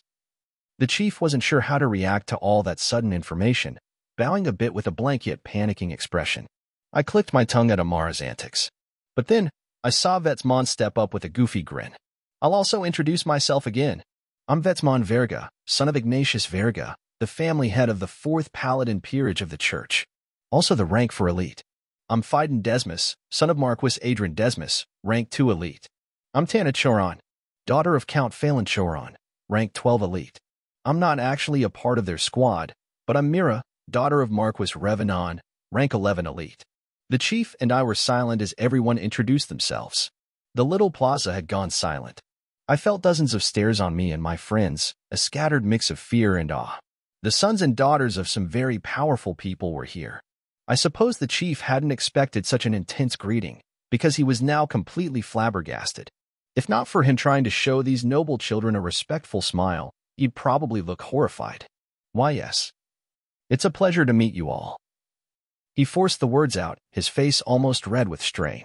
I clicked my tongue, shooting the others a look before patting his shoulder. Don't worry about these posers, Chief. Come on, let's go get a drink. Who's a poser? I want a drink too. Me too. Don't let Tana have a drink. Everyone quipped as they followed the chief and I, heading to a bar where we ordered some alcohol. I sat on the edge of the table with the chief, a bit of separation between us and the others. Once he got some breathing room, he patted down his sweat with a long breath. Goodness, John. You've made some powerful friends. It hasn't even been a year. A lot has happened. Nonsense. You're dating the daughter of a duchess. Are you secretly a noble? I'm not. I chuckled and took a sip, the chief stealing glances. I found the difference between an ordinary village chief and us magi rather amazing. I was ordinary just like him not even a year ago, but now I had risen to live a life likely unfathomable to him. I came from his perspective, so I could understand both sides. I guess that's why I was feeling quite close to him. I could relate to him in a way the others couldn't. Even then, I couldn't imagine what he must be feeling, being in front of so many high nobles like this. Back when I had first met him and showed him my crest, he had bowed in respect, and that was merely because I was a magus. Now, he was in front of these people who sat even above magi, wielding both incredible power and kingdom-wide influence. He had been raised in this world. Such an encounter completely contrary to common sense was beyond anything he could ever dream of. Well, it would be one hell of a story to tell, that's for sure. After a bit more conversation with the man, I asked him a question. Chief, do you have a spatial sack? Oh, of course not. Those are quite the legendary items. Even my entire village couldn't save enough money to buy one. Well, I promised I'd pay you back. I want you to take this as my thanks for your help back then. A proper thanks, too. Not the measly 1,000 coin I had given to you. Amara. I turned, catching my girlfriend's attention and tapping into my telepathic connection with her. We had made it a habit to simply keep it active. Can you create a barrier around the two of us? If you can block sight and sound, that would be nice. All right. I'm just going to give him some money. It's for his safety, just in case. Oh, sure. She nodded and cast some magic, covering me and the chief in a dome of condensed vapor. Nobody could see or hear anything from without, so I took out the item I had prepared in case I was actually able to find him. Here, Chief. This is a spatial sack. It can hold about a chest worth of items. I made sure it was subtle and could be used by ordinary people. What? His eyes bulged when he saw the band I placed on the table in front of him. It was a Polaris brand spatial sack carved from a special kind of wood, powered by an embedded white crystal. There was no indication of any magic, though. It looked like a completely ordinary wooden band, like something an ordinary carpenter would carve for fun. Because the chief was completely ordinary, utilizing its storage features was the limit of what he could do. He didn't have a crest that it could bind to, so it would be up to him to keep it safe. So long as he did so, it would remain a very valuable item. But that wasn't even the good part. Inside that band is 80,000 coin. Alongside what the band itself cost, it's a bit over 1/10 of my savings. I felt that was a good amount to give you. 80 what? I am sorry, John. I couldn't possibly take so much money from you. Chief, you went out of your way to help me when I had nothing. I don't care that you only spent a few coin to get me into the capital. You were the one who brought me there and opened the door to all the other opportunities one got. You secured my future. Without you, things would look quite bleak for me. Now, I want to secure your future. I grabbed his hand, slipping the band over it and onto his forearm. It shrunk to his size before activating. His eyes went blank for a second, likely seeing everything inside. He couldn't stop the magic even if he wanted to. He was soon aware that there was in fact 80,000 coin inside, broken up primarily into silver denominations. It wasn't like I could give him 80 gold bullion and expect him to actually use that. That meant the band was loaded with a pile of silver coin. Only 10 of those coins were gold bullion. After seeing more money than his entire village made in years, he tried to take the band off. John, I can't dash. All right, stop. I think I said this last time, but I'm not taking no for an answer. It's about time I paid you back, so take the band and use it wisely. It should be enough for you to live comfortably, or to get yourself to that point. Besides, I'm going to be making more money as I increase my power. Don't stress yourself out and accept this. He went silent as I stared him down, seriousness in my eyes. It was almost like I was threatening him to accept it. But this was what he deserved. I didn't believe in simply paying back what I owed. I believed in paying back that debt proportionally. What he had given me back then wasn't even something that could be repaid in money, but it would have to do for now. I lifted my aerial, seeing the time and realizing we had to leave soon. I stood. All right, our rail leaves shortly. That money and band is yours to do with however you wish. The only thing I can ask is that you're smart with its use. This dome around us is meant to prevent anyone from knowing you have this kind of money. But once you step out of here, it'll be up to you to keep it safe and hidden. I don't know when I'll be able to see you again. So until then, I wish you and your village good health. Right as I said that, the dome dispersed. I stepped out of my seat, joining the others donning coats and bags. The chief stopped me right as I was about to leave. John, may the Lord bless you. I know you're fighting the scourge. Please, keep yourself safe. The world is a better place with a good man like you in it. I wish upon you happiness wherever you go. Thank you, Chief. I went and shook the man's hand one last time before leaving with my squad. As we walked back to the rail, Betsman elbowed me. Did you give him a fortune or something? No. It was just a gift for his help. Knowing you, it was probably 100,000 coin. I also saw the spatial sack. Amara chimed in, shooting me a glare. You can give away all the money you like yet can't accept something like a stupid loot without being forced to. I'm indebted to him, not the Raven family chief. That's besides the point, and you know it. I can't believe that I actually wish for you to be more selfish sometimes. Why should I be selfish? For your own sake, stupid. Ack.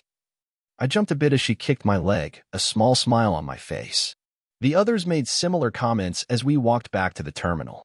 The platform bustled with activity, students about everywhere in final preparation for our resumed journey to the front lines. I sighed, rather content after handing off my gift. It was the first time I was able to properly pay back a debt. Chapter 100, Royal.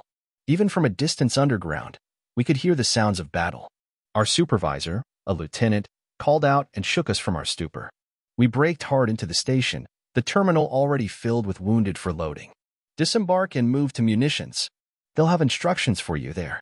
Hurry up. We've got casualties that need loading. Flashes of red and white briefly silhouetted defenders scrambling atop tall stone walls. Explosions rang free from all sides, an occasional scourge beast being flung high into the sky. The blooded hold was far larger than any base we'd ever been to before. I couldn't even make out distinct people on the other wall. It was just a mass of colored uniforms launching fireballs and arrows. I already had my coat on, so I slipped my gloves over my hands after picking up a prepared pack from supply with the others. Protocol was pretty standard.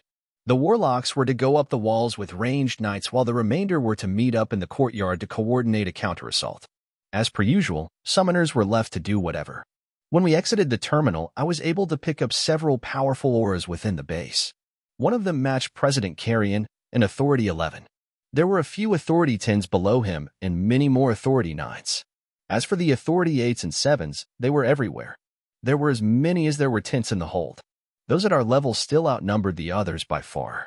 There were thousands upon thousands of soldiers here. The base itself covered dozens of acres, and it was the main wall in front that held the beasts back. The terminal was in the middle of the base not far from headquarters. However, the sheer size of the base made the distance rather great. That's why several trucks were waiting. All those from the Magisterium, board the trucks and we'll take you to the wall. Hurry up. We were waved on, my squad sticking together as we piled into one of the transport trucks. It wasn't long before we were dumped out to fight. I went up the wall with Amara, running down its length until we found some room in one of the sections. We didn't ask questions. We just set up and fell into the cadence of the commanding officer nearby. Fire. 100 mages launched their spells, the darkness flaring with fire, plumes of steam briefly flashing into existence before wind cut them apart, scourge beasts falling to pieces or vaporizing under the devastating assault. The tide briefly opened, the ground visible for moments between the collapsed bodies of scourge beasts, before being swallowed up again by another fresh wave of hostiles. Any warlock at the level to fight here had more than one affinity. There was no earth magic being used since the knights were forming offensive lines to meet the scourge at their best. Any agitation with the ground, while effective at disrupting scourge lines, would prove equally effective at tripping up the advancing knights. My gun, for once, barely stuck out with the sheer amount of screaming beasts and fiery explosions. That I was using my suppressed Springfield definitely helped in that regard. The moon was bright enough to see a decent distance by, so I stuck to picking off larger targets, whittling down HVTs while the warlocks cleared out riffraff with area of effect spells. I tapped into my telepathic connection with Amara for a sudden question. Hey, it takes a warlock 3 advancements to develop a perfect affinity. Can they develop 2 different affinities back to back? Or do they need to completely advance their affinity before moving on to another? Give me a moment. A gust of wind, uniquely tinted with Amara's aura, sliced through a group of advancing beasts. Okay. They can technically take whatever path they want. They can advance their water affinity twice before suddenly switching to fire for a couple of advancements. But no matter what, after an advancement, a decision is made that dictates the purpose of the next level. I see. I nodded while firing another shot. It seemed warlocks didn't need to focus entirely on one affinity at a time. But then that inspired another question. Why is it normal to focus on one at a time? Because then there's more time for an enlightenment. Not only that, but since the chances of becoming an authority 12 are so low, if you wait to develop the entire affinity for too long, you may never be able to complete it because the difficulty gets too high. Then you won't have any good affinities, just a bunch of average ones. It's no different from setting yourself up for failure on multiple levels. That makes sense. If you were like Amara and completed your air affinity early, you would have potentially decades to work on being enlightened.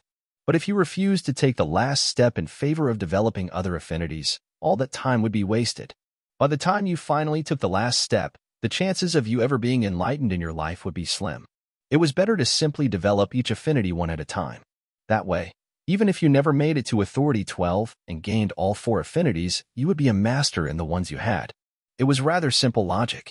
The only downside was that you wouldn't have the spell versatility the other affinities gave you for periods of time. Even that wasn't really a negative. The strength of perfected affinity gave you far outstripped the versatility of more. Quality over quantity, as some would say. I mulled over these thoughts as I chambered another round, a 4-legged beast crumpling off in the distance. I was perched on a chair, as was Amara. She'd learned her lesson and brought one too, so we could preserve our stamina during long battles like this one. After some time, though, I felt something poking at me from beyond the darkness of the battlefield. I dragged my reticle across the back of the horde, but even the moon didn't provide enough light for me to see that far away. I didn't feel anything concrete even after reaching out further with my aura, but I knew for a fact there was someone, out there. We're being watched. What? By who? Amara lifted her head. I could tell that she was concerned about the people around us, thinking that some nobles were trying to cause trouble. I shook my head. Nobody on the wall. Something is out there beyond the battlefield. I can't see them, but there are definitely a pair of eyes on us. That doesn't sound good. Another scout? It doesn't feel like one. It's not hostile, just curious. I don't know why one would be so close either. I brought the scope back up, looking around to see if I could make anything out in the distance. But it was futile. The feeling was too faint and visibility too low. However, at some point, the feeling rapidly grew. No, it was getting closer. My eyes widened. We were a half-day too early. It seems they made a stop. A humanoid spoke from atop a hill, another one already there turning to face it. The two of them could see the waves of monsters besieging the wall, watching indifferently as the humans fought them off. The other humanoid waved. It doesn't matter. There's plenty of fodder left, and they're here now. Who was it that you said to keep an eye on? A few, but two in particular. The former approached the latter, a crystal orb filled with mist condensing into two profiles. One was labeled Pontek Goliard, the strongest elite of the Magisterium. There were some descriptors labeling his outstanding achievements and abilities, as well as his noble title. But there was another one beside it. John. The son of Goliard is powerful, but not beyond expectations considering his noble lineage. The great outlier in recent times is this John Cooper. So far, we've collected little to no information on him. No noble title, no family, no background. The only achievement he holds is being the rank 3 elite, and that wouldn't be anything of note if not for the fact that he's a cold summoner. The second figure took a look at the information below John's portrait. His keen aura and abnormally powerful weapons were of particular interest, but no additional details could be provided, not even on their functionality. Nonetheless, he was an outlier, one that it took interest in. Where is this John now? He's on the wall. It seems his summons are ranged weapons. We're collecting information on him as we speak, but the conclusion right now is that he's someone to keep an eye on. He's said to have a keen aura. We can settle this now. A bow flashed into existence in the figure's hands, a hefty arrow being knocked as he scanned the walls. At some point, he recognized an oddity. A man sitting behind the wall, wielding a weapon that occasionally let out explosions. They weren't of any sort he'd ever seen before. Through the distance and ambient noise, it couldn't be heard well. But it was noticeable enough. He smiled. Found him. He raised the bow, pulling the string back before locking in place, a momentary tableaus of brutal grace. A slight twitch was all it took to perfect his aim. He watched as John stopped firing, eyes tracking each suspicious movement of his head. There was a lull in John's movement. Fingers twitched. The arrow flew true. His eyes followed. John's eyes widened. How interesting. He smiled. A blur of gunmetal gray flew past my head, a gust of wind brushing past moments later. My eyes followed a second later, fast, but not fast enough. It had implanted itself solidly in the wall behind me, the arrowhead's only proof being a cross-shaped hole surrounding a metal shaft. To travel such a distance and still impart enough force to burrow itself into a reinforced wall required an incredibly powerful knight behind it. Amara also froze, staring at the arrow with cold sweat forming on her forehead. That's. This portion of the wall had fallen silent, surrounding soldiers sensing the wisps of leftover vigor flowing from the point of impact. The commanding officer realized the section had stopped firing and turned to chastise them when he too noticed the rod impaled in the wall. What is that? An arrow. Something out there fired it. I mumbled in response as he walked over and yanked it out, a shower of debris accompanying it. Amara spat out her words. That's a royal. Why the fuck did a royal try to kill you? I don't think he was trying to kill me. I responded to her telepathically. There was no hostility, merely observation, until I sensed the arrow. It feels more like a test than an assassination attempt. That's even worse. Let's get off the wall. She stood and stowed her items, grabbing my hand and leading me down the wall. We need to find the puppet master and tell him about this. Does this mean something? You do know what royals are, right? Amara asked as we searched around, causing me to nod. Yes. They're intelligent humanoids unlike the rest of the Scourge. Then it should be obvious that catching the interest of a royal is really bad news. I don't think you know this part, but the intelligent part of the Scourge doesn't just sit back and throw fodder at us all the time. They use the scouts to collect information, then take out targets with potential. There's been many reports of student deaths from royals. So they want to kill me before I can get stronger. Well, they certainly know about your strength now. It's safe to say that everything you do beyond the walls of this base from now on is going to be extremely dangerous. A strong scout is the least of our worries. I could feel Amara's solemnity through our connection. It seemed that the Scourge had its own special task force in charge of espionage and sabotage. This was a side of them that the public didn't know about or conveniently chose to ignore. If I was now on a list, I had to be extra careful. If they really wanted to kill me, then there wasn't much I could do to protect myself. After a bit more thought, I stopped Amara from walking before taking out my aerial, dialing the puppet master. Yes, John. I have some bad news. I told him about what happened, causing him to go silent for a moment. I swear, you can't go a day without pissing someone off. I didn't realize I needed to tiptoe around the Scourge's feelings. I'm talking about me. Here I am trying to keep you alive while you continue to attract the worst possible enemies to have. Now I need to second-guess every little mission I send you unless everyone gets killed just because you were with them. I'm starting to think I should just kick you off the elites so that you don't get put on every damn hit list known to mankind." My face went blank as the puppet master ran it through the aerial, as if it were my fault. Well, I couldn't completely blame him. I let him get everything off his chest, a process that took a whopping 15 minutes. He was usually succinct, but apparently today he decided to take exception to my plights and talk my ear off. It was quite impressive, really. Once he was finally done, he took a few deep breaths before giving me some clear instructions. "Just sit your ass down on the sidelines while I figure this out. And don't go blabbing about this either if you want to keep your life." "Yes, sir, puppet master, sir." "Don't patronize me." He grumbled and hung up, causing me to chuckle. "So?" Amara asked, earning a shrug. "The puppet master just rewarded us with unpaid vacation. We get to do whatever the hell we want until he finds a suitable mission for us, which may take a while. So he's keeping you away from danger. Good. How strong are the royals anyway?" I hadn't a clue how strong they were besides judging bounties and looking at information available on the Black Spider repository. Anything on there would be worth killing and thus higher authority, but I didn't have exact numbers. Bounties were so high on royals both because of the lack of information about them and their high kill counts. What I did know was that they were humanoid scourge entities with intelligence on par with humans. That made them especially dangerous, because they could plan ahead just as well as humans could and, more importantly, control the masses of beasts below them. There weren't as many of them as there were humans, so humanity still stayed ahead. But on the battlefield, numbers meant less, so their lethality was amplified. Even more worrying was their odd powers. While some were generally in line with the 3 Magi classification, others diverged and were more like scourge beasts. I wouldn't know what to expect when facing one until they attacked. Amara shrugged. "They still go by the same authority system as us. They can be of any level, but chances are, the one that tried to shoot you was an absurdly high level since you're not dead. Still, they're not things you want to mess with." "I get that. Let's just relax. Lord knows when we're going back out. I prefer to train until then." I grabbed Amara's hand and walked off. The battle was still ongoing, but we had done enough. Some relaxation and food would be just rewards. Chapter 101. Easy. Maxwell was expecting me to be an Authority 5 in 5 months, the end of the school year.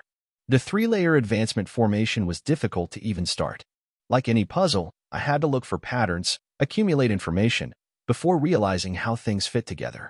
But once I finished preparations, it was just a matter of time before the first layer was completed.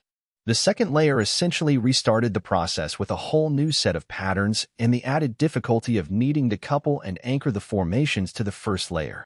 It would be more difficult, but the experience gained from constructing the first layer made me pretty good at recognizing patterns. I was pretty confident in the speed of my progress. After analyzing over the break, I was making good progress with the second layer. Some pieces I had connected and laid aside, others I had attached to the first layer as foundations. In the process, I realized I could still utilize the first part of the advancement formation to help me with cultivation. The advancement to the 5th authority was all about preparing my mind to accept a second spark. I needed to make my mind stronger and faster to properly fit the second spark. It was like upgrading a computer. My hardware had to get better to accommodate another component. Advancement formations were sets of instructions for how to move magical energies. Some steps were obscured until the entire formation was complete, but they still existed. Most couldn't take them early. They were obscured, after all. But since I was a damn genius, I was able to make them out and take some of the steps early. This acted as a sort of positive feedback loop. My initial efforts kick-started the ocean of stars in my mind. They now moved along a current that, despite being slow, was significantly beneficial. And each speed up in my thought process from that moving current meant I could comprehend the next steps faster, which would thereby result in even faster thinking. After rinsing and repeating that cycle a few times, my progress exponentially accelerated. So I utilized my newfound free time, courtesy of the puppet master, to buckle down and train. The siege petered out by the next day, and the puppet master hadn't yet received missions to send my squad out on yet. We were all just stuck indoors while everyone else got sent out. I used that time to train almost relentlessly. Or, in all honesty, it was more like studying than anything. You're pretty relaxed about all of this. Amara sidled up to me on my bunk. Getting targeted by royals was no different from being targeted by the entire scourge. It wasn't something to take lightly, as the puppet master's rant had made quite clear. It's because I've got to focus on my advancement. But I'm well aware of just how large the target on my back is getting. In fact, it's getting quite suffocating. There are enemies I need to face that are at a level I can't handle, and my ability to hide is rapidly decreasing. I needed time to grow, and there were just so many things that cut into that time. The balancing act was delicate. I couldn't seem to do anything that wouldn't end with a blade in my face. I could only redouble my efforts in the time I had. My aura was sensitive to danger, but it also reinforced my own sense of urgency. Every gaze that landed on me, every hostile thought, every threat, was yet another level of stress that stuck with me throughout the entire day. My aura reminded me relentlessly that I needed to get better. It amplified my subconscious worries and incessantly reminded me of my inadequacies. Refusing to train was nearly impossible now. My subconscious screamed at me. My mind wouldn't let me. Reality dictated against my wishes. My only source of comfort in these trials was Amara, and even then I couldn't tell her everything. Her normalcy was my rock. After that day, the puppet master didn't send us on any missions. We sat within the base and trained for 2 entire weeks. After a while, I felt like he was being paranoid with how safe he was trying to keep us. But at some point, he finally came to us with a mission.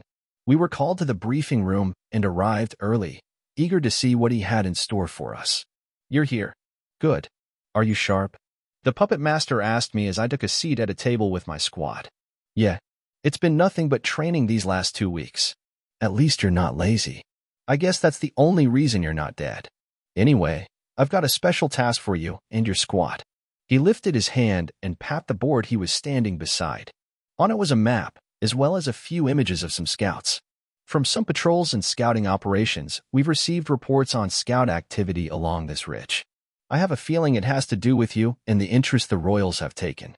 They've been trying to find both you and Pontek, but it doesn't seem like they're planning anything big. They aren't willing to invest too much to kill you yet. Headquarters wants to use your specialty to run a counter-operation against them. You're good at killing scouts, and that's what you're going to do. You'll be working with a squad of soldiers. There are 3 of them, and they're going to take you out there and bring you back. One of them is an Authority 8 Knight, so you'll be protected if anything goes sideways. The other 2 are Warlocks, Authority SIXS. They're to provide some extra firepower if you need it. Still, if all goes as planned, you'll be the only one killing anything. Are there any Royals over there?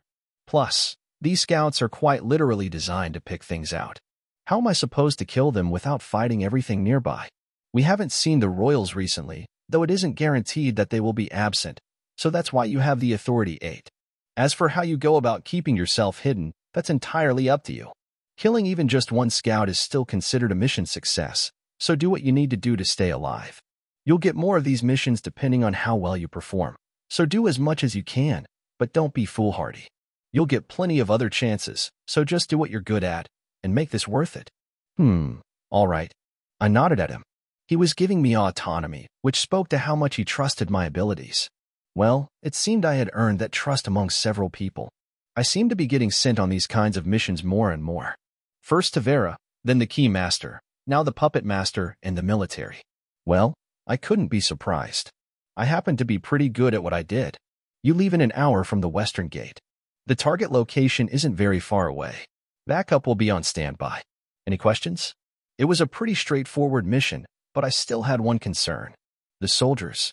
Will they defer to my decisions? Yes. But they're ranked higher, so don't expect them to bend over backwards. I've already discussed all of this with them, and the commander agreed to trust me and let you be the centerpiece of this operation. If it fails, don't expect to get called up for it again. It won't. So long as the situation is reasonable. I'll trust you'll make it so. I've heard what you've done over in the markets. You seem to have a knack for this. Anything else? Heads shook around the room. Good. Go forth and prove me right. With my concern rectified, the briefing ended, and we were dismissed to prepare for the mission.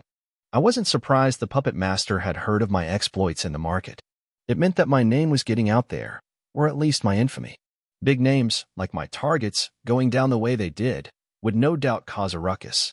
I didn't feel much pride in the task itself considering it was almost too easy for me, but that didn't mean others could see that. I made a note to myself to prepare for more of these missions in the future. The others were just there for support, but we all still had to prepare for a worst-case scenario. To do anything less would be stupid. We trickled our way to the Western Gate over the next hour, each of us grabbing whatever specialty-specific gear we needed from acquisitions. I was the first to arrive, needing nothing other than my summons and some rations. Waiting for me was a group of 3 soldiers in 2 trucks. The Authority 8 approached me.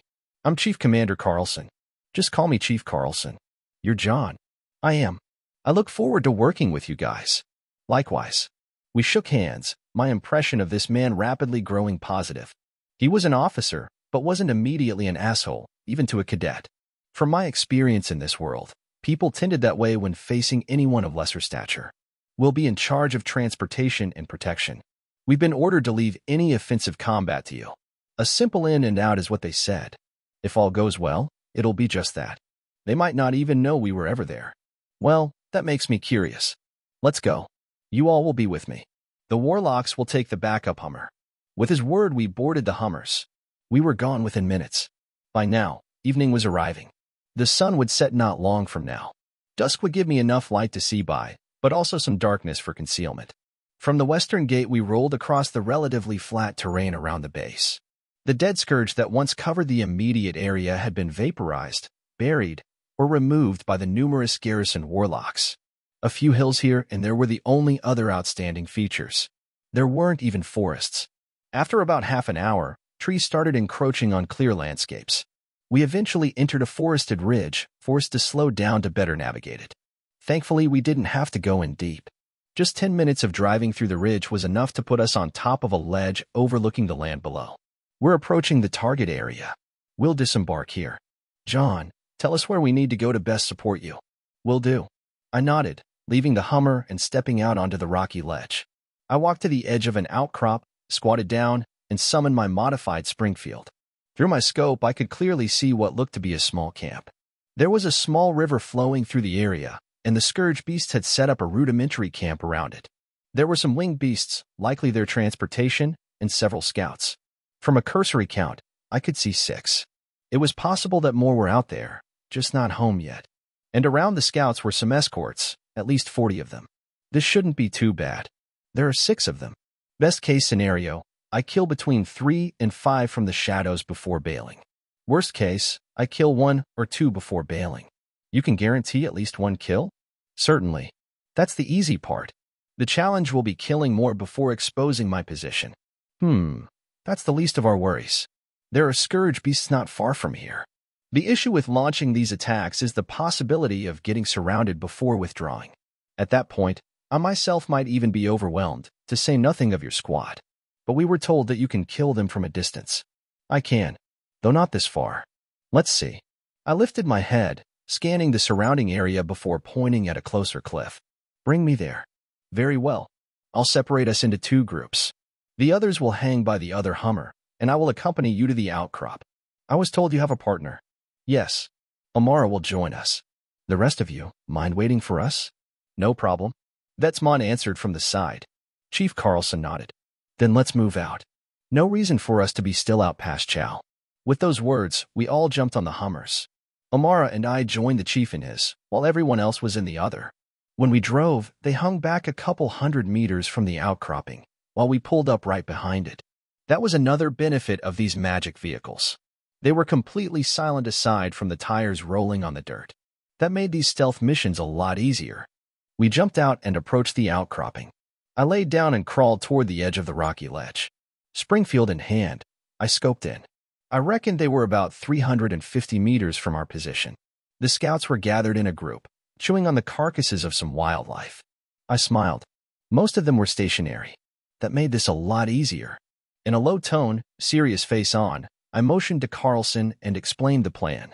The most I can kill in sequence is 5, and that's if all my shots are perfect. I'm not betting on more than 3 realistically. After the first shot, they'll be alerted, so however many I get in 5 shots is probably going to be my limit. Understood. If they find us, though, we need to pull out quickly. They'll give chase as soon as they spot us, and after that, we'll have all the Scourge beasts within 5 miles homing in on our location. I'll be prepared to bail. Just let me get off my 5 shots. Sure. He nodded, and with that, I nudged Amara, who lay right beside me. Ready? All I need is silence. Of course. Keep in mind, though, my bullets will still make sound when they reach the scouts. All this barrier is doing is keeping them from listening for our direction, to some extent. Remind me to ask you about how that works again later. Sure. Amara's sound barrier materialized around us. I felt like I had gone deaf. Every sound from outside was completely gone. I couldn't even hear my own breathing. I took some deep breaths, steadying my aim as I found my first victim. There were 6, and in my head I planned my sequence of attack. Target priority in mind, I twitched my reticle onto the first head. I could only feel the trigger click, the recoil hitting only moments after, the suppressor and Amara's air working in tandem to completely nullify any report. Downrange, one scout dropped dead, its head sporting a brand new hole. The others were still reacting as I found the next target looking curiously at the corpse of its buddy. Although still careful, I took less time to squeeze off the next round, hitting center mass and dropping it to the ground. A quick look told me the scout was heavily wounded, not dead, but would soon be. A silent scream tore through the air, the other scouts finally getting past the shock to move. I ignored it, taking aim at the slowest just as it started moving. The beasts all around started scrambling moments later. .30-06 bullets were supersonic and thus broke the sound barrier, creating a shockwave that exploded in the ears of anything it passed. They had to pass the creature first before the shockwave was felt, but nonetheless, all of them were seeing their buddies drop to the floor before hearing an explosion. It was obvious that they were under attack, but they didn't know where the attacks were coming from. Some of them were already looking our way, probably inferring the direction from the way their buddies had fallen. It was impressively sharp for what was bound to be an instinctual reaction, but they still weren't sure where exactly they were being shot from. They couldn't see anything, for one, and vision was what scouts relied on. They could gather all the information they wanted, but their eyes took precedence above all, and thus far they could find nothing. That uncertainty was exactly what I needed. Having started striding off in multiple directions, the scouts made themselves too difficult to assuredly hit, so I held off for a little while. However, they couldn't keep running, and one stopped and turned to communicate. I fired at it, my body having steadied completely, my reticle resting right on top of its neck. I watched as the bullet tore through its chest like the last. All the beasts around it turned, watching in morbid astonishment as its body crumpled in on itself. 3 bullets, 2 more to go. The other 3 scouts were now looking in our direction, doing everything they could to find us. I could sense their gazes through my aura. They weren't locked onto us yet, but even the slightest movements would give our position away. I ignored it and found another still scout, firing. Shit. I cursed in my mind as the bullet landed off center. Instead of shooting through its chest, I tore off its arm at the shoulder instead. That scout fell to the floor, and its erratic movements made it too difficult to shoot accurately. So I instantly racked the bolt before settling in for my last shot.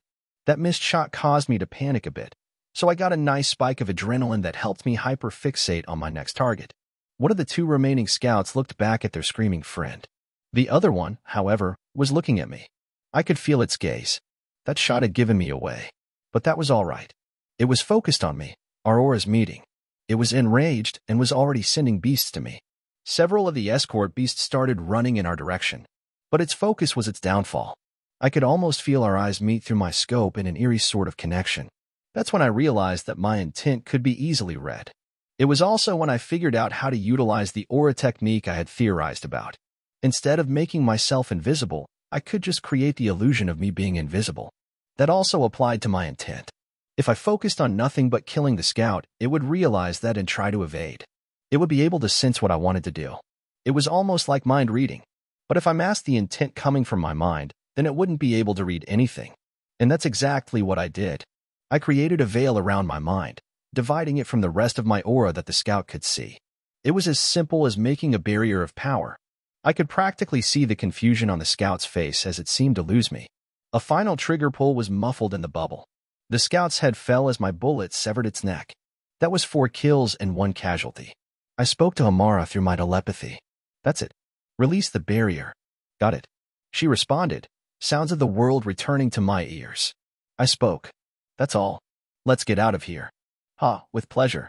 The chief commander seemed oddly happy as we backed out and boarded the Hummer. Like that, we drove away, the rest of our squad falling in as we went. Before long, we had left the ridge and no scourge beasts were in sight. In and out, not undetected, but without contest. The commander laughed. You know, I've never seen anything quite like that before. No wonder he wanted you to do this mission. That was damn near the easiest mission I've ever done. Just like that, for scouts are dead, and not a single man was killed in the process. Nothing more than a bit of magic power for vehicles and your energy was spent. Well, it certainly went well. I missed one, but they just kept standing still. They were almost asking to be shot. How you did that from so far away is beyond me. Only the best archers I know of can pull off stunts like that. Which means that you, John, have earned yourself some more missions. Hooray for me. I gave a sarcastic cheer, making him chuckle. Don't be so down. These are the best ones to have. They're fun, relatively safe, and don't come very often. It may be another week before you get called again. So until then, you're living the life. That's true. Not only that, but your name is going to get passed around. Some might say otherwise, but I'm a firm believer in recognition being a most valuable resource. You're still in the magisterium, but if you want a good post once you enter the military, then you'll need to have some connections. Make yourself desirable, and you'll get desirable positions. I'll keep that in mind. Thanks. Of course. You're quite amazing, and not just for a summoner. Would hate for that talent to go to waste. I smiled. It seemed my initial assessment was right. After that, I lounged back with Amara as we drove back to base. He was right. This was rather fun,